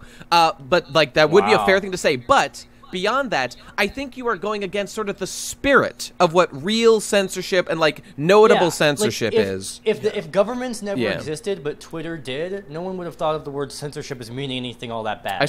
I basically agree. And I just really want to point out, I never delete tweets or like posts or anything. I just leave it there all the time. I just want. That's fine. That's fine. Know how you delete tweets. I want to jump back on that retarded so. thing that Devu was saying about the guy saying like, oh, it's just kind of like uncomfortable to say that. I think that is so fucking intellectually dishonest, and it's because the words that you feel uncomfortable with are changing all the time. It was totally different 10 years ago. We all said retarded. Nobody thought it was weird. But now that someone in your social group is not okay with you saying it, it makes you uncomfortable. We all used to say gay, and now gay's not cool, but I still say it anyway. And like, I think gay kind of circled around to being cool. Yeah, this is how fucking simple I know people are. Is that people will fucking watch someone like that guy on the Colbert Report who will just turn up on TV and give you a sob story about why it offends him when you say retarded, and then you'll go around to your friends and be like, guys, it's not okay to say retarded. And then you'll listen to some other guy, some comedian, who will give you the exact opposite story with a decent amount of reasoning, and you'll go, oh, I guess it's okay to say retarded again, because this guy made the argument, and now I realize, oh, I do like saying it. And, like, people are exactly that fickle. That's what the Overton window does, is it just bounces back and forth between this comedian made it okay to say gay again. This gay guy like... You know, now we got really Milo out there. Milo's flaming gay. He's going to say all these words. You got YMS out there calling people faggot all the time. Like, and he's like, hey, if you think I'm not able to handle the word faggot, then fuck you. And I'm like, okay, faggot. But the gay community has disowned Milo. They have disowned him. They haven't disowned YMS, though, and he's on the you're right. What's more offensive to YMS? Calling him a faggot or questioning the fact that he needs someone else to edit his incredibly lazily edited quickies? YMS, please fire your quickie editor. Get somebody who can make them quickies. I was kidding. Well, just like the guy is editing them as though he's trying to make the worst YouTube video. I mean, they could be a lot better. They're not great. So, the one I saw. So I think that on this particular like slippery slope of like these words, gay and retarded, I think retard is a little bit easier to justify because you can Google it. The second definition is delay or hold back in terms of progress, development. God damn it, Devu, but everyone knows what you mean when you say retarded. No one's using that definition. Well, hold on, though, because I don't know, maybe I'm a little bit more literally minded than average, but possibly. I kind of think of the word retarded as like, I tend to think of like stupidity, people whose brains aren't right. Sure. But if there's like a fan and you stop the fan with your fingers and then you start moving the fan in the opposite direction, you are retarding the blades of the fan, right?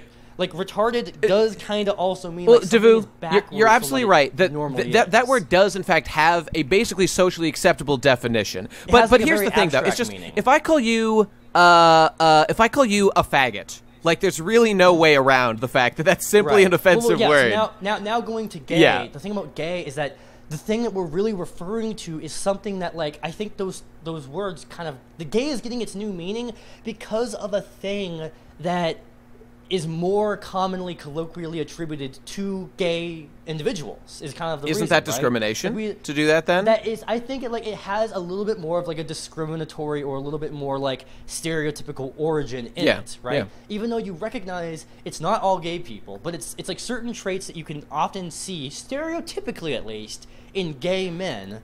Most commonly. I think something. But then a lot of people use the word "gay," me included, as just like bad. Yeah. Right, Even though I don't feel that way about anything homosexual. I think what a lot of people forget when it comes to like stereotypes and stuff is that we as human beings like to be a part of something. We like to be stereotyped. We want, if it's something that we actually feel connected to, like, you know, there's a reason that like black comedians constantly talk about being black, like, because it's they've taken which elements of like the stereotypical black experience people want to identify themselves with and like claimed it. They've been like, yeah, this is what black people are because we like that and we want to be this way. At least for a bit. Yeah. Yeah. Well, my dick is big. My you know, what's the line that Kendrick sings in Blacker the Berry? Like, that whole song is him, like, rattling off all the, black cliches that, like, black culture has tried to embrace and be like, this is the positive image we want of ourselves. Like, yeah, okay, we'll invite some of the dumb shit, too. Yeah, watermelon and chicken, whatever. Everybody likes those things. That's not offensive to say that we like those things. I don't really care all that much for watermelon. Although I will say, just like the other day, I saw a little black girl chasing a chicken around. It was kind of offensive. Is there such a thing as inner blackface? Because I think you've got it, Digi. I definitely have inner. I've got some kind of weird totally does. concoction. I only interpret the world through black and Japanese media. Like, all I consume is black and Japanese media. So I don't even know what white people are up to because I can't listen to country. I can't do it. Like, I don't know if you ever heard, but me, Hippo, and Ben had a conversation on a reference calculators about how y'all is a black word that y'all is just a southern word. Y'all, no, everyone in the South says y'all. But all Southern people are black now. Well, wait, okay, what? Well, sure. You know, Thomas Sowell doesn't just do business and economics. He also does Black history shit, right? He has a book called.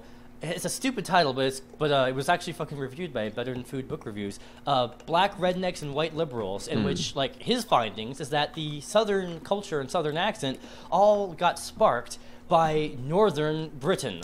Like, those are the ones who moved to the South in America, and that's where the accent evolved into the Southern accent. That's funny. And then that Southern accent and Southern sensibilities were then, you know, that's where most of the black slaves were, and then they immigrated northwards, and then that's where sort of the modern racism situation began. So what you're telling me is that Gibb is a slaveholder. That's what I'm hearing, right? He's Southern UK. I'm Southern English. He's not Northern. Shit, well, right. okay. And in most countries, north is where the fucking boondocks are. The funny thing about the East Coast is that it's, like, especially with black people, it's all very interconnected, and there's lots of emigration around. Like, most of the people I knew in Virginia, period, were from New York.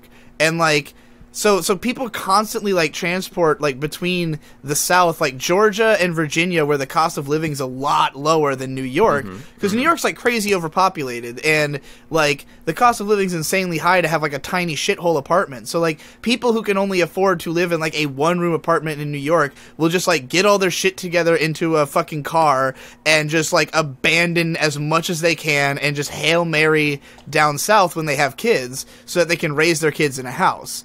So, like, that's where literally, like, half of all the black people in the South, like, come from. It's just, like, New Yorkers who flee down to have kids. And then eventually a lot of those kids go back up to New York because they need jobs, you know? Is this like the fucking penguins or certain, like, breeds of fish that, like, go back and forth for mating seasons? Yeah. Is that what we are? Is that what America thinks of its black people? Is penguins? I mean, it's not just black people, but that's just, like, the majority of who's in, like, the boroughs in New York, you know? Like, white people are doing the same shit, but it's just poor. The poor are doing this. I can't believe it. We're fucking penguins. This is like the biggest revelation this Happy week Feet is our future. Hey, listen, there's one more area I wanted to talk about. Munchie, did you want to chime in? Yeah, I have a thing to say about self-censorship. Okay. That's all right. Yeah, me too, actually. No, I censor you yourself. So no. I walk outside, and every single day when I'm interacting with literally any of my family, all it is like self-censorship. That's all it is. I do not...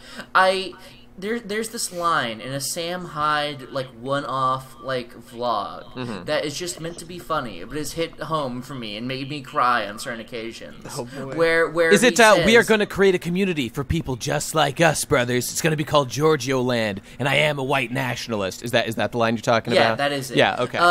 Its sister line is, my mom would hate me if she knew what I was really like. Yeah, interesting. You know, I just want to say, like, about all like self-censorship. There it is. It's happening right now. I'm trying to get the words out, but I won't let me. I like the idea that you can say stuff like the N-word instead of nig, because just because you are okay with it, and just because people around you probably will be okay with it, doesn't mean you have to go as hard as possible every time. Sure. I think it's okay to be, like, I don't want to be called out as a bitch if I say the N-word. Yeah, I think that's just as okay as saying nigger. Like, I think it's fine if people are uncomfortable with saying the word because they legitimately don't use it. Like someone like Anthony Fantano, he never says it, even if it's in, like, an album title. Like, but it's because he's never been someone who says nigga, so, like, he knows it would be forced if he started now. Like, he's been avoiding it his whole life. Why would he suddenly start, you know? You know, that's a reasonable point. The reason why I disagree, and I deliberately dislike when people avoid saying the word, is because that is the vicious cycle of keeping the word, like, in this weird state of no one can say it. Yeah. I do call out, I actually I've said in the past, like, I think he's a bitch for not saying it when it's in an album title, because I'm to me that's being ridiculous. It's like you're so obsessed with following the rules, that the supposed rules, that you can't just, like, literally call the thing by its goddamn name that they gave it. Weird. You know, like, it's not disrespectful to call it by the name that they gave it. There was a time I was at karaoke in Seattle one day, and I was doing some singing, and I was singing some fucking Kanye song. I can't remember what it was. It was like the closer for the night.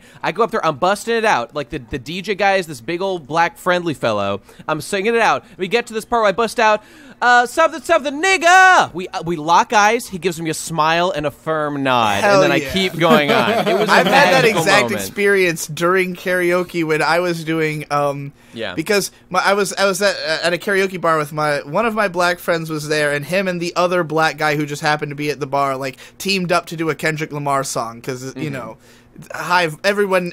if you know anything black, then you must be a fan of Kendrick Lamar. It's just like the rules right now, basically, in culture. So these guys both get on stage to do Bitch Don't Kill My Vibe, but I immediately detect that neither of these guys actually knows the words, but I do. So I get up there, and I'm, like, going to do the actual rap parts, you know, for these guys, and I'm sitting there and, like, I'm saying nigga, and I see the dude, I can tell the dude who doesn't know me for, like, 1 second's like, hold up, did that white dude just say nigga? But then he's like, then again, he knows all the words and neither of us do. So who's the realest nigga up here for real, though, right? And you know what? Okay, look, I'm just gonna, like, make an assumption here. Maybe other people, like, can confirm this. If I'm a black guy and I hear some white person say nigger, I might perk up because maybe they're racist or maybe they're chill, right? And you have to, like, worry about that. That's true. Right? You know? Like, it's just unfortunate that we're in a situation where the words are this, you know, intense. Oh yeah. What if we said the nig word? Great. The That's nig good. word. That's that good. would be awesome. Oh, by the way, the song was "Runaway." I was singing. That's what it was. This nigga one time. One time. Did you remember Matthew Matosis' review of BioShock Infinite, where, like, it's supposed to be this society where people are racist against blacks, but they never go farther than saying negro or negro. Yeah, he literally was like, shouldn't they be saying nigger all the time? Like, because if you don't let them use the word nigger, then you're making you're whitewashing it. You're making it look better. less shit than it was. And, like, and honestly, if you're a person who gets upset when white people say nigger, but not black people as much, all I can imagine is, like, an old-timey 1950s photograph with a couple of fucking water faucets. There's a nice one that says the words for white people. You can only use prim and proper words if you're a white person. Then down here at the little dingy water fountain, that's the ones that the colored people can say. They can say words like nigger if they wish, right? That's what I see. It's fucking I hear vocabularic segregation. All right. Hey, you guys ready for a big call-out? You want me to call somebody out on the show? Oh, jeez. Yes. Okay, right. I'm ready. So this is also this very debate is a thing in the black community because of the fact that Quentin Tarantino wrote Django Unchained. Yeah. Right. Right. Yeah. Spike Lee is not okay with this. Spike Lee, who's like the blackest director ever, you know. He's made all kinds of fucking great movies. He made what's the fucking one that Jesse loves? Nate, you know it, right? Inglourious Bastards? No, Pulp the Fiction, Spike Lee movie. Do the Right Thing. Do the Right Thing. Do the Right Thing. Yeah. And like he directed Kings of Comedy, all this other shit. He has a real problem with Quentin Tarantino saying, you know, like writing nigger into his scripts. Yeah. And he called out Samuel L. Jackson for being in the movie. He was like, no. yo, I'm not okay with that. Samuel L. Jackson was like, look, like, this is real shit. And he said, Samuel L. Jackson said, you think I'm going to pass up the opportunity to play the most hated black character in cinema history? Like, no, I'm taking it, you know?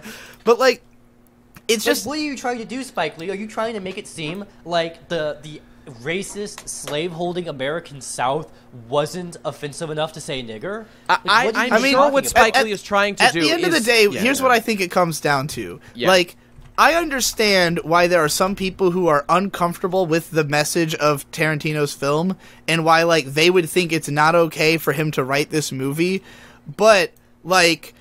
I don't see how those people cannot understand that there are other black people who will be like, no, this is actually exactly what I wanted. This is totally vindicating and I love it. Right. Which is how a lot of my black friends were about the movie. Like, literally, my friend Marcus was a black guy who didn't really say nigga much until he watched Django and then started saying nigga all the time. Like, and he literally attributed it to the movie. Like, that was... So that's the kind of shit that is actually happening in the world. This is real. That was a real story I just told you. And you have to think about that when you talk about this shit. You gotta think about the black guy who watched that movie and felt so... Like, I mean, I don't know what that means about him, and maybe some people will be like, oh, I'm not okay with that being, like, how the youth are feeling, but, like, look, that's just what it is. Like, this dude came from Virginia Beach. He was raised weird because he had to go to speech therapy when he was young, so he talks white, and, like, people picked up on that and didn't really include him, and so he hung out with me and anime nerds and learned how to do kung fu and became jacked and join the army. Like, this is the kind of people who exist. We got to think about everyone who exists when we talk about who can say what words and what they mean to who, you know? You're right. You know, when I feel that in myself... I forgot my call-out, though. My call-out is Nino. My call-out is Nino, who jumped on my song White Nigga to help make this point, but then he came back later, and he got famous on Black Twitter and started writing for fucking Huffington Post. And Nino is doing this? Yeah, Nino writes for HuffPo on like their black site, like their Does like he do the same thing their like black interest one article page. Every 5 months? Yeah, okay. Point being that because he started like hanging out with them, he's all like, "Oh well, now I'm not like about white people saying nigga no more." Like, and I was just like, "Oh, you fucking cunt." You nigger, get out of here. And so there you go. Whenever when you talk about like what's up with the double standard, and people who are very explicit about it, like Movie Bob, will say, "Dude, slavery is why the countries that we are living in right now did these things that underprivileged certain colors and overprivileged others. That's the reason there's a double standard." Because when you go to it on an individual basis, it seems like the double standard comes from someone who went to fucking college or got a job in media, like, or got a fucking liberal girlfriend. You know, honestly, I don't have much to say on this point, except that I just wanted to say that, like Digi, I do not burn with a seething rage at how like lucky black people are. They get to say the word nigga. Yeah, I don't burn with that, but I don't feel that way either. I want to do. clarify that the reason that I feel so strongly about this is simply that this word has always been in my head. And to me, it's so ludicrous to be like, oh, like, everything you like has always had this in it. Like, the movies you grew up on, the music you listen to, just like everyone else, it's the same reason black people use the word, is they hear it all the time. So I heard it all the time. But it's like, it's literally discrimination to look at someone and be like, oh, well, you might have grown up with this word just like anybody else, but because your skin color is different, you can't say it. I completely agree, and that was my point. One of my favorite shows of all time is The Boondocks, and I know 100% without a doubt it is due to my love for The Boondocks and the excessive use of the word nigga that I started to incorporate it into my daily Literally, speech. when I was 12, I read all of the comics of The Boondocks. This is what I would call the good kind of cultural appropriation. Like, I developed an appreciation for hip-hop as a result of watching The Boondocks, and like, I got introduced to just like more black characters, expanded my interest. So I would like, say that, like, because of the fact all cultural appropriation is good except for like really tacky cultural appropriation. I think that because of the fact that like black culture has so much like meta text to it, and that like that the Boondocks is specifically about exploring that. Like when you watch that, as someone like me who's got like a very categorical brain, where like I memorize all the names and connections between things, like I do with the anime industry, but like with black culture, because it's so self-referential and everybody's like playing off of each other all the time, like when you start studying that, it's involving in the same way that like anime is, and that's why I end up like all my favorite shows that aren't anime are like the Boondocks in Atlanta and like other shit like that, because like it's almost a narrative I'm keeping up with of like what's going on with the blacks, you know? Like, well, okay. I just want to make the point that like it just simply is part of my human experience to like use the word nigga, for example. And I just want people to know that if you tell me that I can't do that, I understand your perspective, but it's not that I'm just burning to use it. It's just you're simply telling me to not be who I am. So if you're comfortable doing that, that's fine. Like, you can make that argument, but that's why I strongly disagree with that point.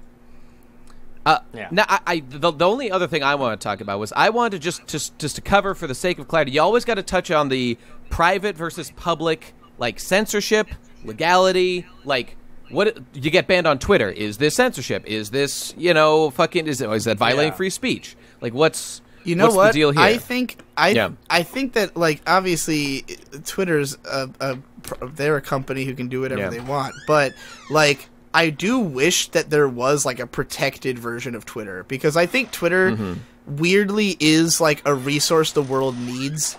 Like, I think it's proven that, like, the amount of, like, the entire fucking Arab Spring happened because of Twitter. Like, what the fuck? Like, it's so important to, like, disaster relief efforts and stuff. Like, there should be, like, an open public highway version of Twitter that, like... Yeah, and it should be for everybody. Like, you shouldn't be able to get banned from it, you know? Well, that's the thing about corporations in general, is that this is something that libertarians, because there should be no money tied. There should be no corporate interest tied into it, so that people can have unpopular opinions, and it's not going to affect anyone's business interest. Is why I want it to be But, like, okay, so, like, that's the thing about, like, corporations in general, and this is something that libertarians are, they really need to, like, get themselves fucking woke on this. They really need to address this. That the whole reason we came up with free government, the whole reason we came up with the idea of rights, is because we entered an age where we were approaching industry, where governments were able to have a level of organized power that they could really micromanage and fuck with people's lives. No one would have come up with the Constitution in like 5000 BC, right? So, for the same reason, we are now entering a society where things are so interconnected that corporations are able to do a very similar thing. Like, even though it's all technically voluntary, the level of control they can have over society is getting pretty fucking thick, and it's getting harder and harder for me to justify it as simply they're a private company, if you know what I mean. Yeah, it's like, if you don't use Twitter, that's like the argument where people are arguing, like, are Twitter and Facebook, like, are they at the point where they're becoming like public utilities? Right. Because they're becoming That's so... the issue. That's the issue. Right. So like, what if someone still made the argument that, like, well, the internet's run by private companies, so, like, it took... There was a point where we decided that, like, telephones were a public utility. Because, an inventor made it, and then it became popular, and then they made a utility. And then I think the same happened with the internet. And, it's just... I really think a lot about this. Like, what's the right balance? I have no interest in, like, dictating exactly to a company what to do to pursue their profit motive. That's their business, and that's totally fine. But on the other side, when you're in the business of, like, allowing people to communicate, it becomes like, if Twitter is actually causing society to splinter down the middle into, like, a more divided society, that is not good. And the question is how to address that. Like, social media really seems to just have done this straight up. So, like, what's really the fix? Agree. I don't. You mean like politically? You mean like I mean politically, yes, and along like ideological lines. See, people always say like, "Oh man, fucking, social media is gonna make it to where you only get articles and headlines that you agree with." And I get fucking haha. Here's what Trump did this week, like all over the damn place to this day. So I don't know like if this isn't working on me, but personally, in my experience, I've seen it as it's making people more aware of what other sides are saying than ever before. Maybe that's the problem. I don't know. Davu, I have the exact same experience as you, where I constantly have friends who are both super libcuck and also conservative gods. And, all the issues just Trump is bad or Trump is good. Right, but I think the problem is that most people do not have people who are they don't have a varied taste in friends. Yeah, they get into the bubble of people who agree with them. Yeah, maybe they get into their bubble because it's really stressful. But I think ultimately, the internet still, like, even in your bubble, you're gonna see things eep through. The algorithms are not perfect, and I just think that like people are more aware than ever. If you go to an extreme opposite end, 500 years ago, people with opposite political opinions lived in a different country past a border and maybe a sea or two, and you didn't even know them. The only chance you would have to conflict with them is up the broadside of a sword in a battle, right? But now we actually are much more aware of other worldviews.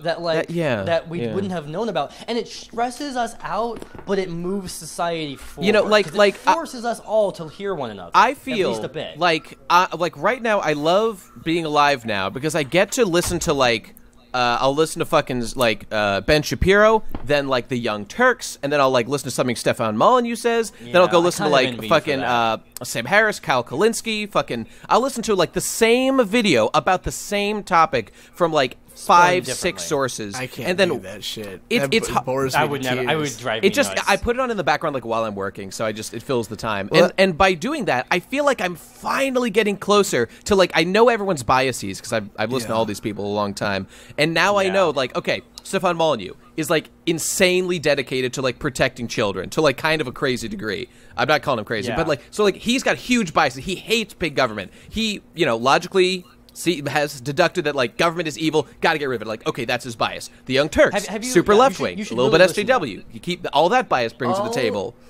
All of internet interaction and all trying to deduce the truth from politics. Yeah. It's just like an 8, like a ×8 or more Venn diagram where you have to have everyone's bubble all lined up, and then the stuff in the middle that everyone has in common is the truth. I think I want to talk about Stefan Molyneux real quick, like the Stefan Molyneux thing. Yeah. Have you heard? I think you've probably heard him talk about his audiobook. Universally Preferable Behavior. I've never listened to it, but I've heard about it. I recommend it to you because it's basically him trying to derive a sense of objective morality through like just logic. It's just what I'm into, I feel like utilitarians would be your... I can never quite get through it because I feel like I'm finally ready to try and listen to all of it because it's him trying to solve the problem with no one being able to agree on morality. Right, So I don't know. I'm going to check it out again. I want to listen to it. Yeah. God, I didn't expect you to go on about that audiobook, and it made me forget what the fuck point I was going to try to make. Well, shit. About biases? Something to do with... I don't think the problem is that we get into like a bubble and only listen to a few voices. It's that those voices are not good or are untrustworthy. Okay. That there's too many voices that... like. There's a reason that I've come to where like the only like politicized YouTuber who I really follow is Razorfist, and it's not because I agree with everything he says. It's because I trust him to do the most research. That every video he does, he will have looked at everything. He knows the names of everyone in the government. He knows like what they're doing. He knows their histories. He knows what's happening. He doesn't listen to the media and what they're saying. He waits until there is real information that he can use, and he almost always comes out like if he said something was going to happen, it usually happens because he's keeping track of what's going on better than anybody. And like the world is not that hard to understand. You just need to know all the information. The problem with like the Young Turks and Kyle Kalinske to a degree, a lot of these guys who do daily daily multiple episodes of the show. They want to produce content as fast as possible. And I don't think any of them have bad intention, but it's their business model that puts them in a position of doing that. Razorfist, fundamentally, the reason why he has the luxury to be fucking informed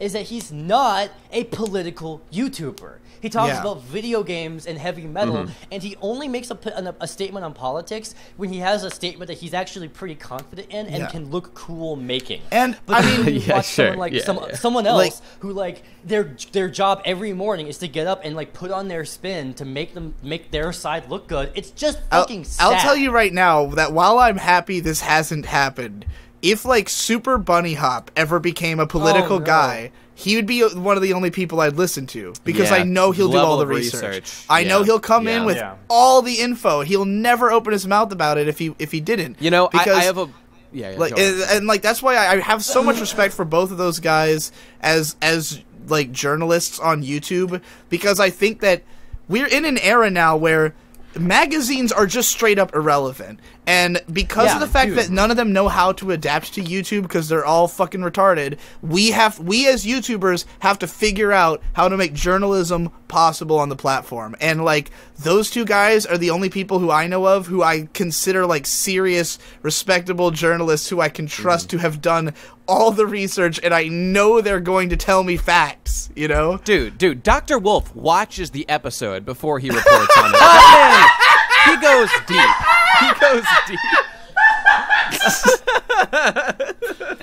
God, Hashtag integrity. Dr. Wolf always gets a laugh. My self-censorship real quick before we close out. You know, because when Digi talked about him and his childhood, I really wanted to just share my piece. But we went on a different course. So I'll just let things ease down now. So, you know, having like Christian non-sweary parents who, I want to put it on the record, will say like nigger if we're talking about the word. Like they'll say it out of context. They'll say racial words out of context, but they'll never say fuck or shit out of context, right? And I'm just interesting. No, that's a little bit bullshit. That's a little bit bullshit anyway. Yeah. You know, and then also like being homeschooled and put into sort of like a really tight Christian bubble of like various like kids who also have Christian parents. So there was just, unlike Digi, not really ever surrounded by swear words, right? And not having watched adult content as a child. So like it took me a while to even learn what all the swear words were actually. And like, you know, when I was like, 7 or 8 or so. And then by the time I'm around 13, I start getting into more like, I start watching like South Park or Family Guy and stuff like that, just completely of my own volition because my parents like barely even watch much TV at this point. Let's just watch Fox News actually, and then all the fucking cop drama shows. But so then like, you know, I'll be watching like South Park, right? And then my dad will be like, "Oh, what you watching?" I'm watching South Park, you know, and he's like, you know, and I know exactly what to tell him to shut him off, right? Which is, oh, don't worry, I'm not gonna go around swearing like they do in South Park. And he's like, okay, I guess that's fine, you know. And then like maybe I'll be showing some episodes to Aaron, my brother, who at this point would be like 12 years old, and like my dad would be like, I don't know about it, you know. I'm like, hey, Aaron's like, don't worry, neither of us are gonna swear. Don't worry, we're not gonna do it, you know. And he's like, well, okay, as long as you promise to not be like those violent cartoons, then you can totally do it. So what happened was, as we get older, by the time we're like adults, or like he's almost an adult, we no longer like give a single shit. Like we are perfectly fine to swear on one another because we do not care anymore, except for the fact that we've promised to not swear as a result of watching sweary cartoons, and we're both filled with pride over it. We have so much ego on the line to prove to our father that we're not going to break the promise, not out of like loyalty, but just to prove that we're This cool is exactly and the line. This is the exact logic that me and Victor were on. And exactly like Digi, we came up with our own like swear genre. So, for example, we started using van as a swear word, right? Like, what the van is going on here? Like, are you vanning kidding me, right? So we came up with that as a swear because we were talking about like old actors. Maybe we were even talking about Mary Poppins. And we brought up Dick Van Dyke, and we thought, you know, if Van were a bad word, Dick Van Dyke's entire name would be bad. See, I thought you were going to go with Jean-Claude Van Damme to avoid saying the word damn. That works too. That would apply as well. But just, but Dick Van Dyke is a little bit clearer. So there you go. So Van, we just started saying Van as a swear. I think we gave it like a couple years of runtime before it like really wore out its welcome and just made us cringe, and then that's just when we started swearing. I'm curious, Taboo. On the subject of like made up swear words like that, did your parents ever object to like not the word, but like sort of the tone that you say the word with? Like, hey, I know what you're doing there, buddy. You're trying to get something past me by saying a completely, literally inoffensive word, but it's your tone that's the swear being said. Oh, yeah. Yes? Earlier when I talked about inappropriate and overreacting, it's all about tone and shit. He wouldn't like insanity. He wouldn't like punish me or anything sure. for it, no matter how young I was, but it was just sort of like, it's just interesting. Tone, Once again, my mind is being torn apart by the breadth of the realization that this is just what the 90s was. Like, this isn't unique to our households, because this is the entire logic that humankind underwent up until the 2000s. And here's what I mean.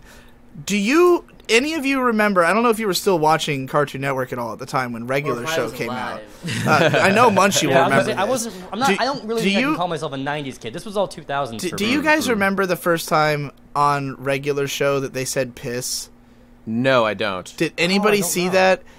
Was that like groundbreaking? To me, it was. Because on Adventure Time, first of all, kids they're saying suck on cartoons that's now. Literally, they said suck on Steven Universe the other day. Exactly. What the fuck? So they started saying, Adventure Time broke the seal on saying sucks and like dang it and heck and stuff like that. Like they were able to say that shit. Then Regular Show came along. Yeah, they could say kill and die. They would say and they've used that a lot. They like really went in on the fact that like you a whole Regular Show episode about die. Yeah. And then there's Regular Show they started saying piss off, they started saying hell. Like, is the idea behind the word suck like suck dick? Is that like where or suck cunt, because then you have feminists on it. I guess we're gonna have to have a whole fucking debate on that. It's funny. But it was just because you couldn't say suck, but you could say that something blows, even though they're literally the same thing. That is true. That is true. The fucking thing about it is I literally watched them physically move the Overton window like a boulder, like Sisyphus pushing it up the hill, like because you can look at the 80s and see that like there was a period where cartoons were a lot more violent and crazy because like G.I. Joe was the biggest thing and Transformers and all that shit, and then you go to the 90s and they cleaned it all up. There's like no guns anymore. No one can say kill. No one can do this or that. Wait, and then you get to the I definitely remember Bart Simpson saying that sucks. Well, Simpsons was different, and that was why Simpsons was so popular, was that it was like a counterbalance to, because it aired on primetime TV on WB. It was not a kids show. That's the thing. This is not like it always gets less censorship. It's an ebb and flow. You see in old cartoons, the characters can fucking drink alcohol and be drunk. And now, speaking of The Simpsons, we might be entering an era where it's too problematic to have a white person voice a non-white character, or vice versa. The thing about both America and Japan are very particular about time slots as being like the definition of what can and cannot pass. So primetime TV, like even with Adventure Time and Regular Show, the reason those shows could get away with that is that they usually aired in the afternoon, and it was more of like an older like the kids who were like 10 to 15 watched during that time, as opposed to the really little kids who they're gonna like just show nothing but Teen Titans Go to you all morning, because that's like Teen Titans Go is the only show they've ever made that is not only great but also like it's so mind-numbingly colorful that kids can just stare at it all day. So that's all they air through the morning. But like, as they moved to like younger and younger shows using these words, even Teen Titans Go is going to say these words now, even the stuff they're showing to little kids, because like just nobody cares anymore. Like now that we have the internet, you cannot protect kids from bad words anymore. Like it's just fucking impossible unless you really are a strict parent, but like it's like we can't lie to ourselves any longer. And why did we ever do it in the first place? We all look like idiots. I think religious reasons. I think a lot of this came from are like I have to tell you guys, the one last fucking fake square I came up with when me and my brother did wasn't really it was more like it was actually an all new innovation in the whole medium of language itself. So my brother, he just started saying Shih Tzu, the breed of dog. Oh, Shih Tzu, oh man. Or even my fiance, she likes to say Shetland pony, right? But yeah, Shih Tzu, Shih Tzu, And then we were like, ah, shit, Sue. And then sometimes we delayed it. Ah, shit, Sue. Oh, you're pushing the edge there, boy. You're getting ready for a beating you have these no antics. idea. That's just the beginning. Then we were like, wait a second. We were just like, ah, shit, Sue. Ah, shit, Sue. Wait a second. Fuck. Sue. It still works. We're like, and we had this agreement. You know, it's all arbitrary, right? Yeah. Like language, it's all arbitrary. The fact that fuck is offensive in the first place is arbitrary. It was just made up. No one's going to be around to challenge this. We hereby declare that you can swear as many fucking goddamn mother-shitting, cunt-blocking times as you want, as long as you say Sue within any length of time afterwards. That's good. I like it. So sometimes we'd just be like, what the fuck are you doing? Get the fuck off me, you shithead! Sue? And we just did that for like 2 straight years, being like, we're still doing it. We still have our pride that we are not swearing. You're a fucking genius. Just like we promised our dad. I like that. That's creativity at work. So, have we figured anything out here? Have we answered the question of is free speech cool or is it gay? What we've learned is that we can just say nigger Sue and it's fine. There you go. Yeah, it's all arbitrary. It's a bunch of bullshit. Let children swear. That's where I'm at. That's where I'm at with this. What we've learned is that we've already heard all of these complaints and opinions before on all of our other shows, and this has bred no new conversation whatsoever. Agreed. Indeed. Yeah. Agreed. But it was still good. I hope you listen to this podcast while doing something productive, fans, friends and family out there. That's what I do when I listen to podcasts. Let me talk about my 4chan uncle. Because I'm in an interesting situation with my 4chan uncle. As you all know, I have an uncle. He goes on 4chan. Oh no, hence the name. A deadly combination. Yeah. He's always downstairs at my house now because he's a deadbeat, and for various other reasons. Mostly he's a deadbeat. And so I'm walking downstairs, and he always tries to rope me into conversations about Hitler and the Jews, about how he's doing harassment campaigns. You wouldn't censor his free speech by not listening to him, now would you, Munchie? Okay, no, good. I would never censor his free speech, but I censor my own free speech. Because the entire reason that he is talking to me in the first place, he's always just been in a stupor, and he doesn't really talk to anyone. But I have outed myself as someone who knows what 4chan is. Oh no! And now he always wants to talk to me, and so I censor myself. You can't unring this bell. To him. Exactly. I can't explain to him that I don't believe these same things or do any of this stuff. I just know what 4chan is, but I'm not going to do that. I'm just going to censor myself and just go along with whatever political opinion is. So mostly because I'm just a coward. That's the only reason that this is happening. It just sounds like a hassle. Yeah, I don't know. You want a safe space at home. We all want a safe space at home. I don't want to be challenged with scary 4chan ideas. I'm in this bizarre dichotomy where whenever I'm around my mom's, my mom, it's like, yeah, I fucking hate Trump and fucking whatever. Hey, is dinner ready soon, by the way? And also, and then whenever I'm with my uncle, I'm like, yeah, fucking I want to suck Trump's dick, looking pretty dangly right there. I want to... but also, hey, can you take me out to lunch real quick?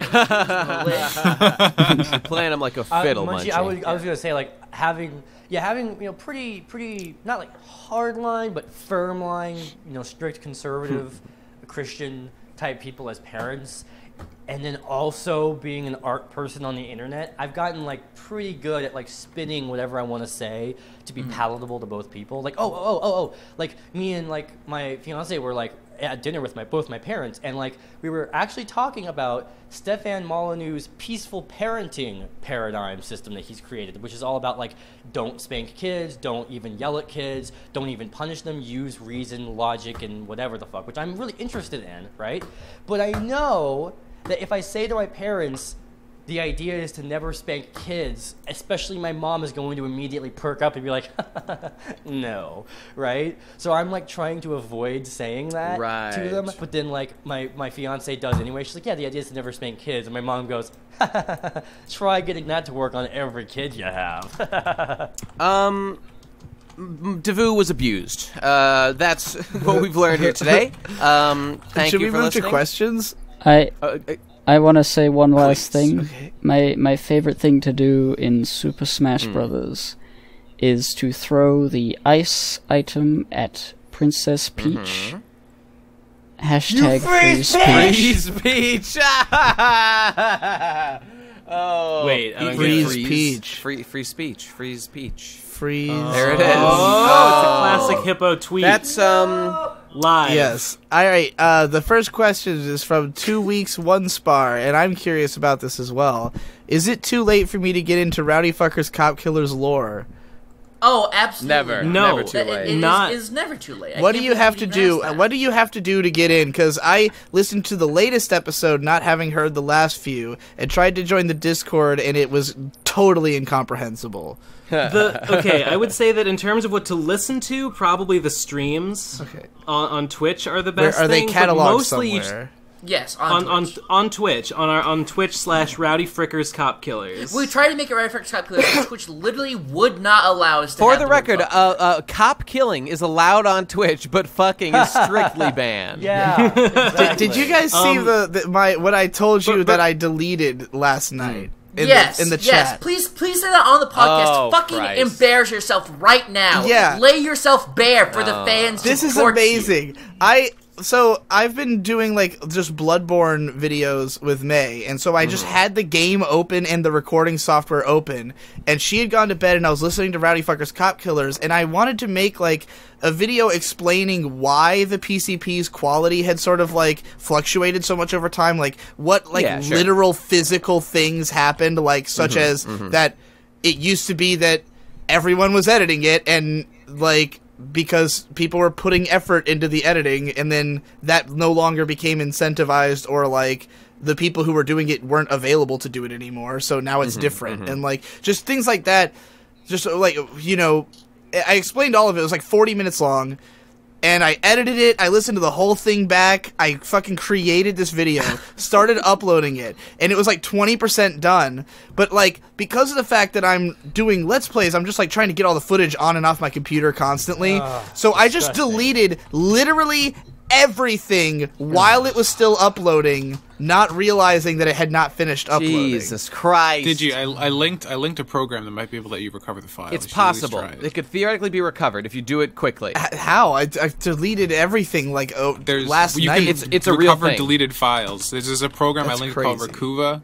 Try it out. It's possible. I'll give it a shot. Fucking But yeah, including the thumbnail and everything, like that, like because I had already uploaded the thumbnail, every so single fucking piece. Yeah, I like spent like project. 15 minutes making a thumbnail. You looked Gone. straight at the thumbnail for the video you were uploading, and were like, "I don't need this anymore." Yeah. Okay. Well, let's learn a lesson and be a little more patient. Stop smoking weed, Digi. Look what it's doing to you. I was really tired at the time. For what it was. Why did you choose? But to the important question, Rowdy Fuckers Cop Killers lore. You can watch the Twitch videos, but mostly you gotta join the Discord. Pick up a weapon. Get in there, get in the dojo, pick up some the Discord nunchucks, has no, pick up some Molotov cocktails, and start dueling. There's no, like, when you go into the Discord, it doesn't give you, like, a pamphlet explaining what the fuck's happening. I'll explain to you right now. There's basic training. There's the basic training room with a link to the help document. Actually, Crack is working on like a new website that has like a more detailed like explanation. Can you just make it? I will explain it to you right now. I will explain it to you by right which now. I mean he's hacking into God damn it! archives. I'm so fuck.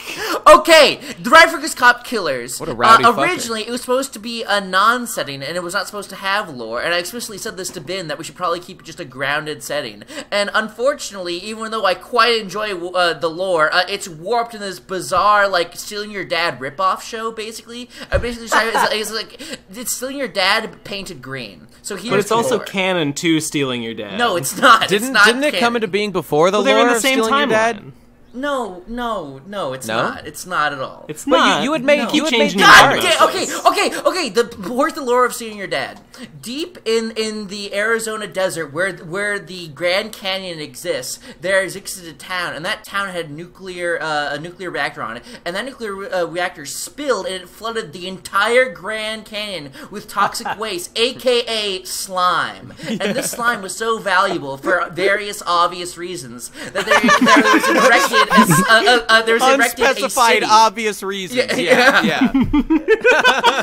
There was a city erected next to it named we're not entirely sure. Some of the names are Slime City or Neo Los Angeles City or Neo Milwaukee or guys, Neo I just want to Spokane. let you know, every time I say the name of the city, I always say New Los Angeles City, aka Neo Milwaukee. You have to say the whole thing. That is what I want to do a say the name. I want to do a fucking No! Okay.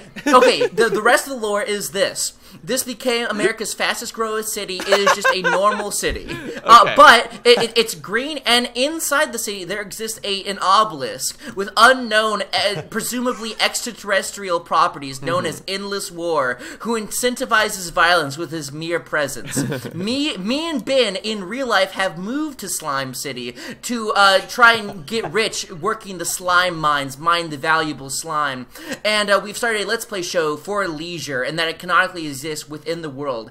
And because me and Ben, presumably after playing a heated match of Super Smash Brothers, got really mad at each other, but because we're such pussies, we didn't want to directly fight one another, so we rounded the local youth and endangered juveniles and forced them to do proxy warfare because we're too pussy to fight each other in real life.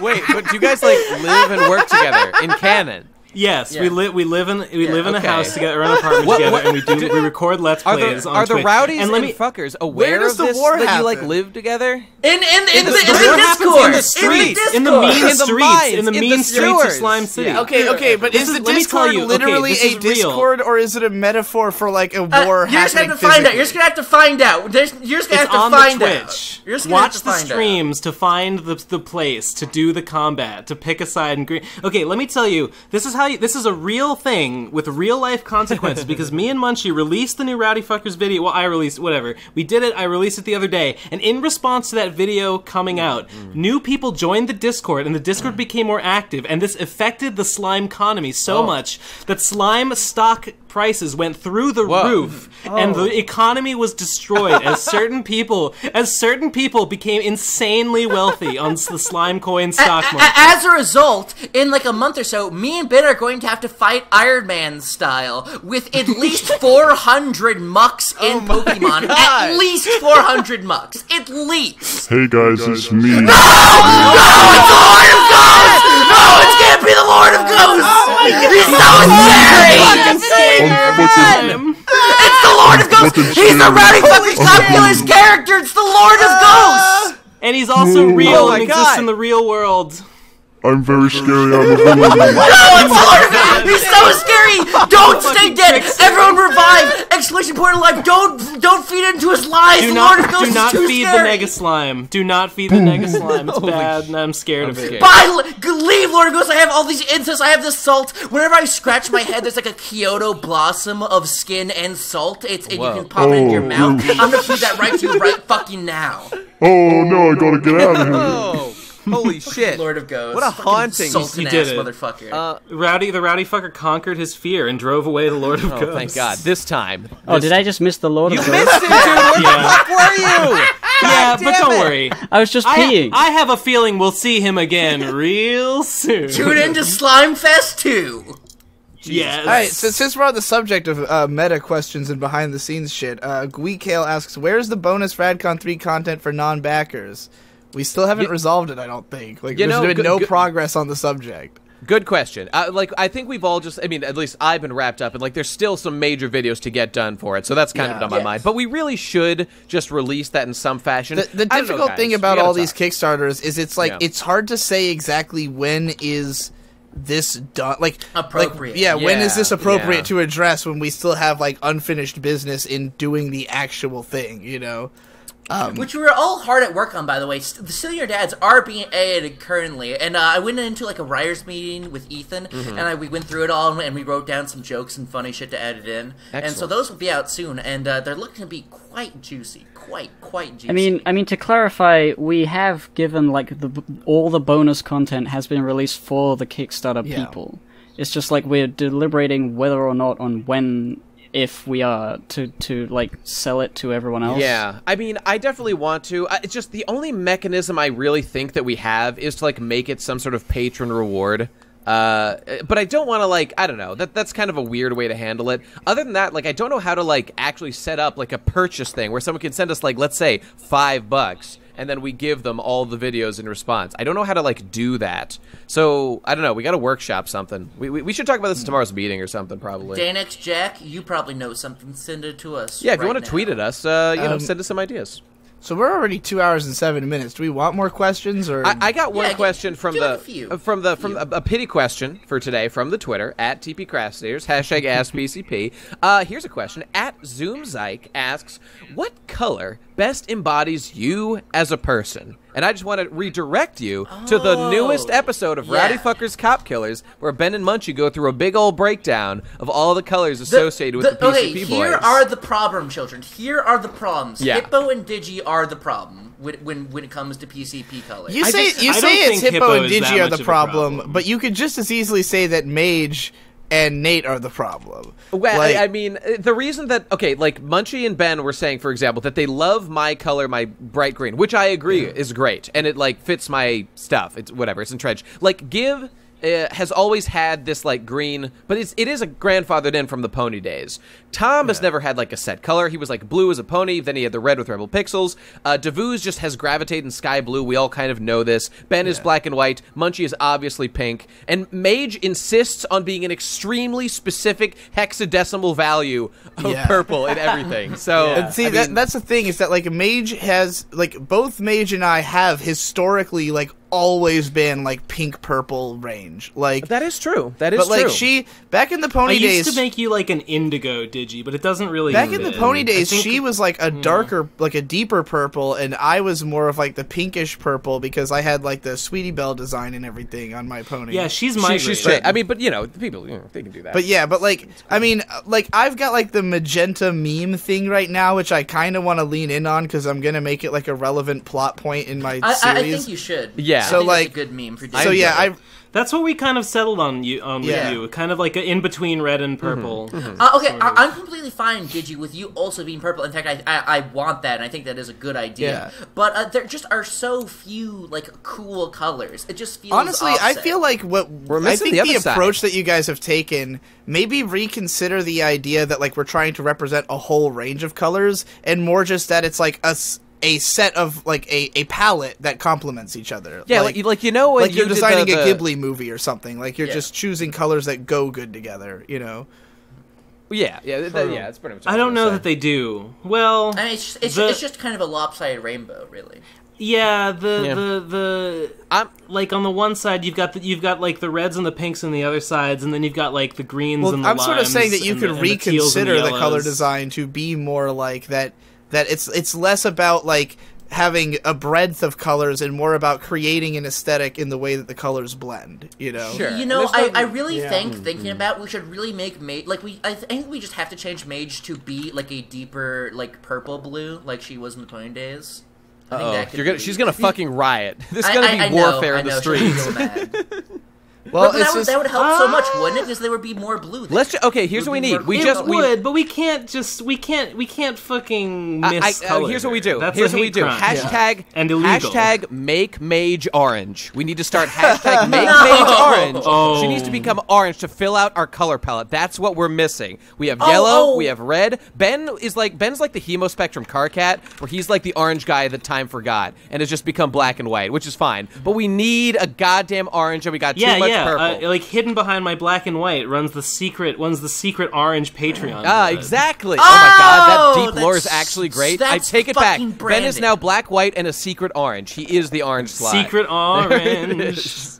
Agent Orange. Hippo, what are you? What for some listeners just tell us. Well, I like the dark turquoise that I've always been.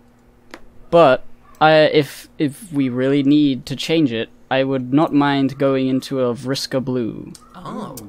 We don't have a dark because it is Vriska, and it's also Hypocrite is blue. Yeah, it's not teal. Yeah, my channel is blue themed, and I like Vriska. So I associate you more with blue than green, TBH. Are we prepared to abandon the decades-long rise to fame of Give and Take, the world's greatest pony reviewer? I mean, Give and Take has been a dead character for years now. Like, aside from Give and Take lives in the Pony Cast is. every week with every new episode of My Little Pony. Goddamn, like he just said, he's never been a part of the PCP though, except for maybe the Pony episode. Give and Take is banned from the PCP. Hypocrite is allowed in. And, like, maybe when he gets his cutie mark, we'll let him in. Blue themed, like. So that's always been. You know what? Make it hashtag make Gib blue.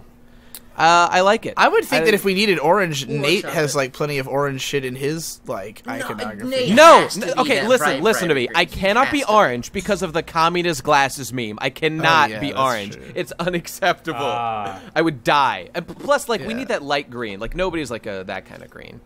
is what I'm saying Nate, to myself. I personally believe, like you, Nate, Ben, and like, I don't know, maybe me, are like the strongest. Like no one can budge that. Like no one can budge that Nate's I green. love No my bright green for the following reasons. One, it is matched like the background color of all the art since Ben first designed it years ago. Two, it is like the color of Spiral Power, which I always think to myself whenever I look at it. And there was a third reason I can't remember, but those two are good enough. Or some other third thing will ever change that. I wrote it down, but I think I had like 4 reasons. I just like purple because I associate it with dementia, and that's like, like I've always tried to convey that my videos are someone who's unhinged and lost their mind, and like that's like I want that to be a constant presence felt in my videos that like this guy might be insane, and that's why I've always used purple theming, except for when I'm trying to be like accessible, like in the pony videos where I had green, because I was like. That's why the After Dark videos were purple and the main channel videos were green. It was like a wait, real quick. I remembered what the third point was because I looked it up. It's that the purple and pink of my avatars look really good with yellow because it looks like delicious watermelon. That's that's I remember when I was designing Wega that I specifically was trying to make it a watermelon. That's right, you did. Yep, that's absolutely right. That's absolutely right. Yeah, like greens, purples, and pinks are like my colors. But by the way, did you? I remember there was this moment stuck out with me in my mind for like many a year, where I sent you like this in card featuring Digibrony in the background like of a bar, and you said that was your favorite thing that you've ever I've ever made was fucking Digibrony in a bar, and it was funny because like I am super into the aesthetic of bars, and like it was just I mean, back then I didn't have shit tons of fan art, so I hadn't been presented in this way over and over again. Like, now I have, like, hundreds of drawings of me, like, smoking weed and drinking and all this, like, people exclusively draw me, like, doing those things now. But at the time, it was like, oh my god, someone finally drew me in a bar. Like, this is where my pony has always belonged, you know, and, like, now we're finally here. Hey, here's a funny-ish question. Anyone else want to comment on this color thing? No? Okay, great. I just want to say how glad I am that I snatched up the black and white. Yeah, you really lucked out. Most people would fight over that. Nothing else. Most people would fight over that slot. Like in Pulp Fiction, when they all Reservoir Dogs, when they all fought over who'd be Mr. Black. But anyway, One Spar, and with another question here, asks, during the process of editing a video, I find that starting the render, i.e. the wait 4 hours button, can feel relieving at some times and anxiety-inducing at others. But this is the interesting part. Do any of you also feel a specific way when you initiate that process? Wait, I read that question wrong. I thought it was, do you have a ritual that you do when you start that process? I'm going to answer that question because I like it better. Yes. I relax. Of course you do. I crack open a big glass of water. Skull. I smash a glass of water to get the jagged edge. I fill it with water. I take a long, deep draft. I think that's the word for drink of it. And I just lie down. I just lie down for a while. The word for drink might be drink there. Well, buddy. I'm trying to flex my words. I'm trying to express how relieved and great I feel when I'm finally rendering a video. It's such a wonderful feeling for me. My technique... You really remind me of the YouTuber CGP Grey in a lot of ways sometimes. Though if you just took Grey but removed all like if you took Nate and removed all memes, then you would get CGP Grey. Okay. He's super methodical. I think it would really behoove you to listen to the first episode of Hello Internet because you would get super inspired by the way very that Spartan and the world.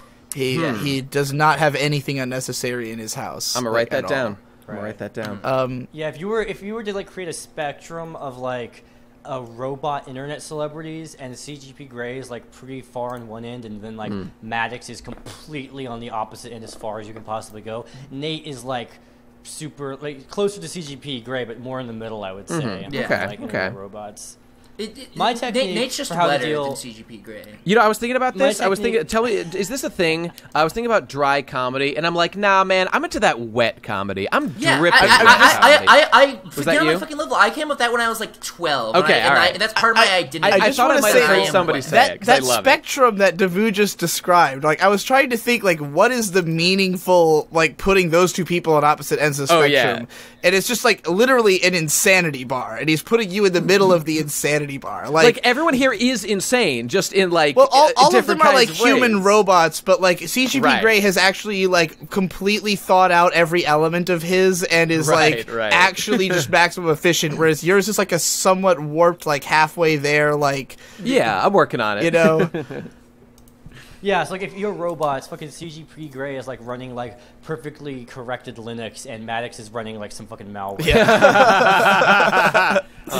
Dude, my techniques. And Nate's just a Windows. Like he's Windows. It's not a lean machine, but he keeps the desktop clean. You know what I'm saying? That's true. Yeah. That's true. Beautiful. So my technique for how to deal with the render is have Adobe Premiere, because it renders shit I think literally 10 times faster.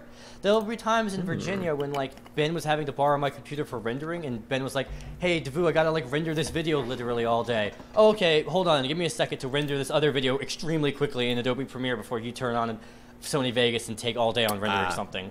There's actually something fucked up with my computer, because I assembled it myself and then shipped it around the country 3 goddamn times. So the fan, the CPU fan, isn't quite fixed right. So I had to throttle the power of the CPU to only work at like 80% of its capacity until I could get that fan fixed. And even still, Adobe Premiere renders videos like 5 times faster than Vegas would. So use Adobe Premiere, it takes the edge off. Yep. Makes sense to me. Agreed. Never. When I render video, but maybe it's usually just like a sigh of relief. Like, because I mean, I edit really fast, and I just try to like. For me, it's like the second I've made the last edit. If I've watched it back enough times that I don't want to have to watch the entire thing again, because chances are I watch it like over and over again the whole time I'm editing it, so I know it's done, you know, and then you're right. You don't understand. With Adobe Premiere, it renders so fast. I can just render it before having to watch it back. I'll watch it back in the render and redo the render. Sometimes I just don't even bother because like the preview window can be so shit in Vegas that like it's not even going to give you. You know, it's actually I'm just looking back at one guy's actual question, and he's asking like it can feel relieving at sometimes and anxiety inducing at other times. I would assume that the anxiety part. I mean, like getting a project done is just like pure good feelings for me, but the render itself. I remember when I was rendering my big Final Fantasy lecture recently, that was like over a 24-hour render. So like that was very anxiety inducing because I was afraid of knocking my fucking connections and killing it, so I had to start all over. In that sense, sure, it can be anxiety inducing. I think it can be anxiety inducing when you're not able to you're not at your fullest of brain power, and so you have looked over it to make sure that all the things are right, but maybe you can't convince yourself you can't convince yourself that it's actually correct, but you can't waste all day looking at it, so you have to press render, but you're just not sure. Good point. It hasn't happened a whole lot because I'm not a mainly video guy, but whenever I have press rendered, it's always the same. I'll press render, I'll like jump up like a fucking gunshot went off, I'll like run down the stairs, I'll get some food, and I'll stumble outside and just take a long walk while the video renders, because I've done my dues. I'm not a video person. I don't care about editing. Just like I've done it. I've done my dues. I have to leave. Bye. And then I fucking run out the door. Yeah. One thing I do like doing after I've hit render. Episode. I hope his power didn't go off or something. What? Because I wanted to say something that was related to him. Because when you go ahead. You first, Hippo. One thing I do like doing when I've hit render is usually I have like multiple projects stacked on top of each other, going on like in my brain at the same time. So as soon as I've hit render on one thing, I'm like, okay, I can't really use my computer, but I really enjoy like figuring out how I can make progress on the next project immediately. Right. If I'm still awake. If I'm tired, then I go to bed. If I'm hungry, I get food. But I always want to like immediately work on the next thing while the thing is rendering, because it's like a big old like time. It's like a ticking clock. You can get stuff done in this time frame. That's exactly how I feel. That's why, for example, I really love working out, because working out gives me just an hour and a half generally, 3 days a week, that I can't do anything but like just think. And I'll generally put on podcasts to listen to or something. You know what, Nate? I just realized I have that exact same like time, and I really appreciate that. But for me, it's taking a shit. I take extraordinarily long. You're gonna get the hemorrhoids if you shit too long, dude. I think that has to do with you being. He stands up. Look, I talked to my doctor, all right, and my doctor said if you take a long time to shit, I was like, wait. You mean just like if I'm on the toilet for longer, taking a shit, that's going to like increase my chance of hemorrhage? She's just like, literally, exactly, yes. That's what it is. Yeah. If you're straining on the toilet, I'm just saying. There's an incentive to get off the toilet fast. That's all I think I'm saying. it happens a lot more if you're in your late teens. I don't know about you guys, but I used to Really? take super long shits when I was in my late teens. Like I was remember sitting doing there that. for like 45 minutes, and then like eventually I think just because I started eating more, I don't know, better, or my body stopped letting me eat as bad as I was. Like, I shit more. Yeah. easy Word. now. If people want to, I used to do that because I would like get home from work and I have my own bathroom, and I didn't even realize it because I was trying to immediately get back to working on videos when I get back from cleaning windows, but you know, just my body requires break time, so it snuck that in under my nose. And if someone ever asks just how much time did you spend sitting on the toilet after shitting, I could just tell them I got to level 207 on Candy Crush with no power-ups. Indeed. So, hold on. The thing about rendering and nervousness, the only nervousness I really have had in my YouTube career when it comes to finishing videos is just that it's just for when I started working for Digi, and then I have to be sending them off to someone else who could send it back to me after like a day. That's the thing that was like the most difficult, is that like you're done with a video, but now you have to like wait for a random time for someone else to then see it and then approve or deny it, or like you might have to change something. And then like I could have completely moved on to a different project by then, right? But very recently, I finally attained enough confidence that I know exactly what Digi wants, that like I don't have to worry about like something blindsiding me 95% of the time. So Sure, yeah. That's nice. Well, guys, if we're all done, I want to read this one final question. Just bear with me for a second. It's a little long, but I think you'll appreciate it. It's from AJ Shoop, and here it is. My friend... Hey. Yeah, what's up, AJ? It's that boy. That lowly cryptid. Here's the question.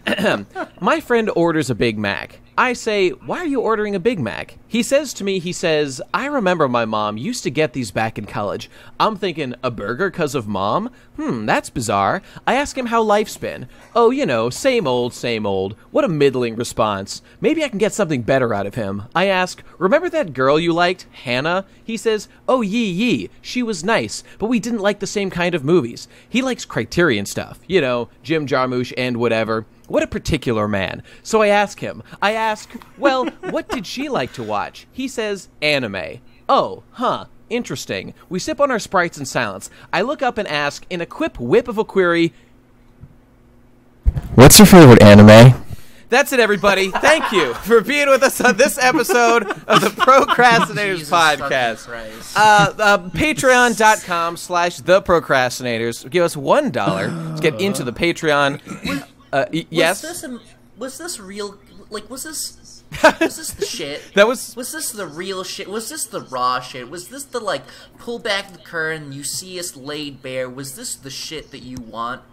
Donate to our Patreon. I like this episode. Yeah, now. That's what I can only hope. I hope And so. if it wasn't, then I don't disagree. I like this episode. It was good. It was actually like substantive the whole time. Yeah, you ain't wrong.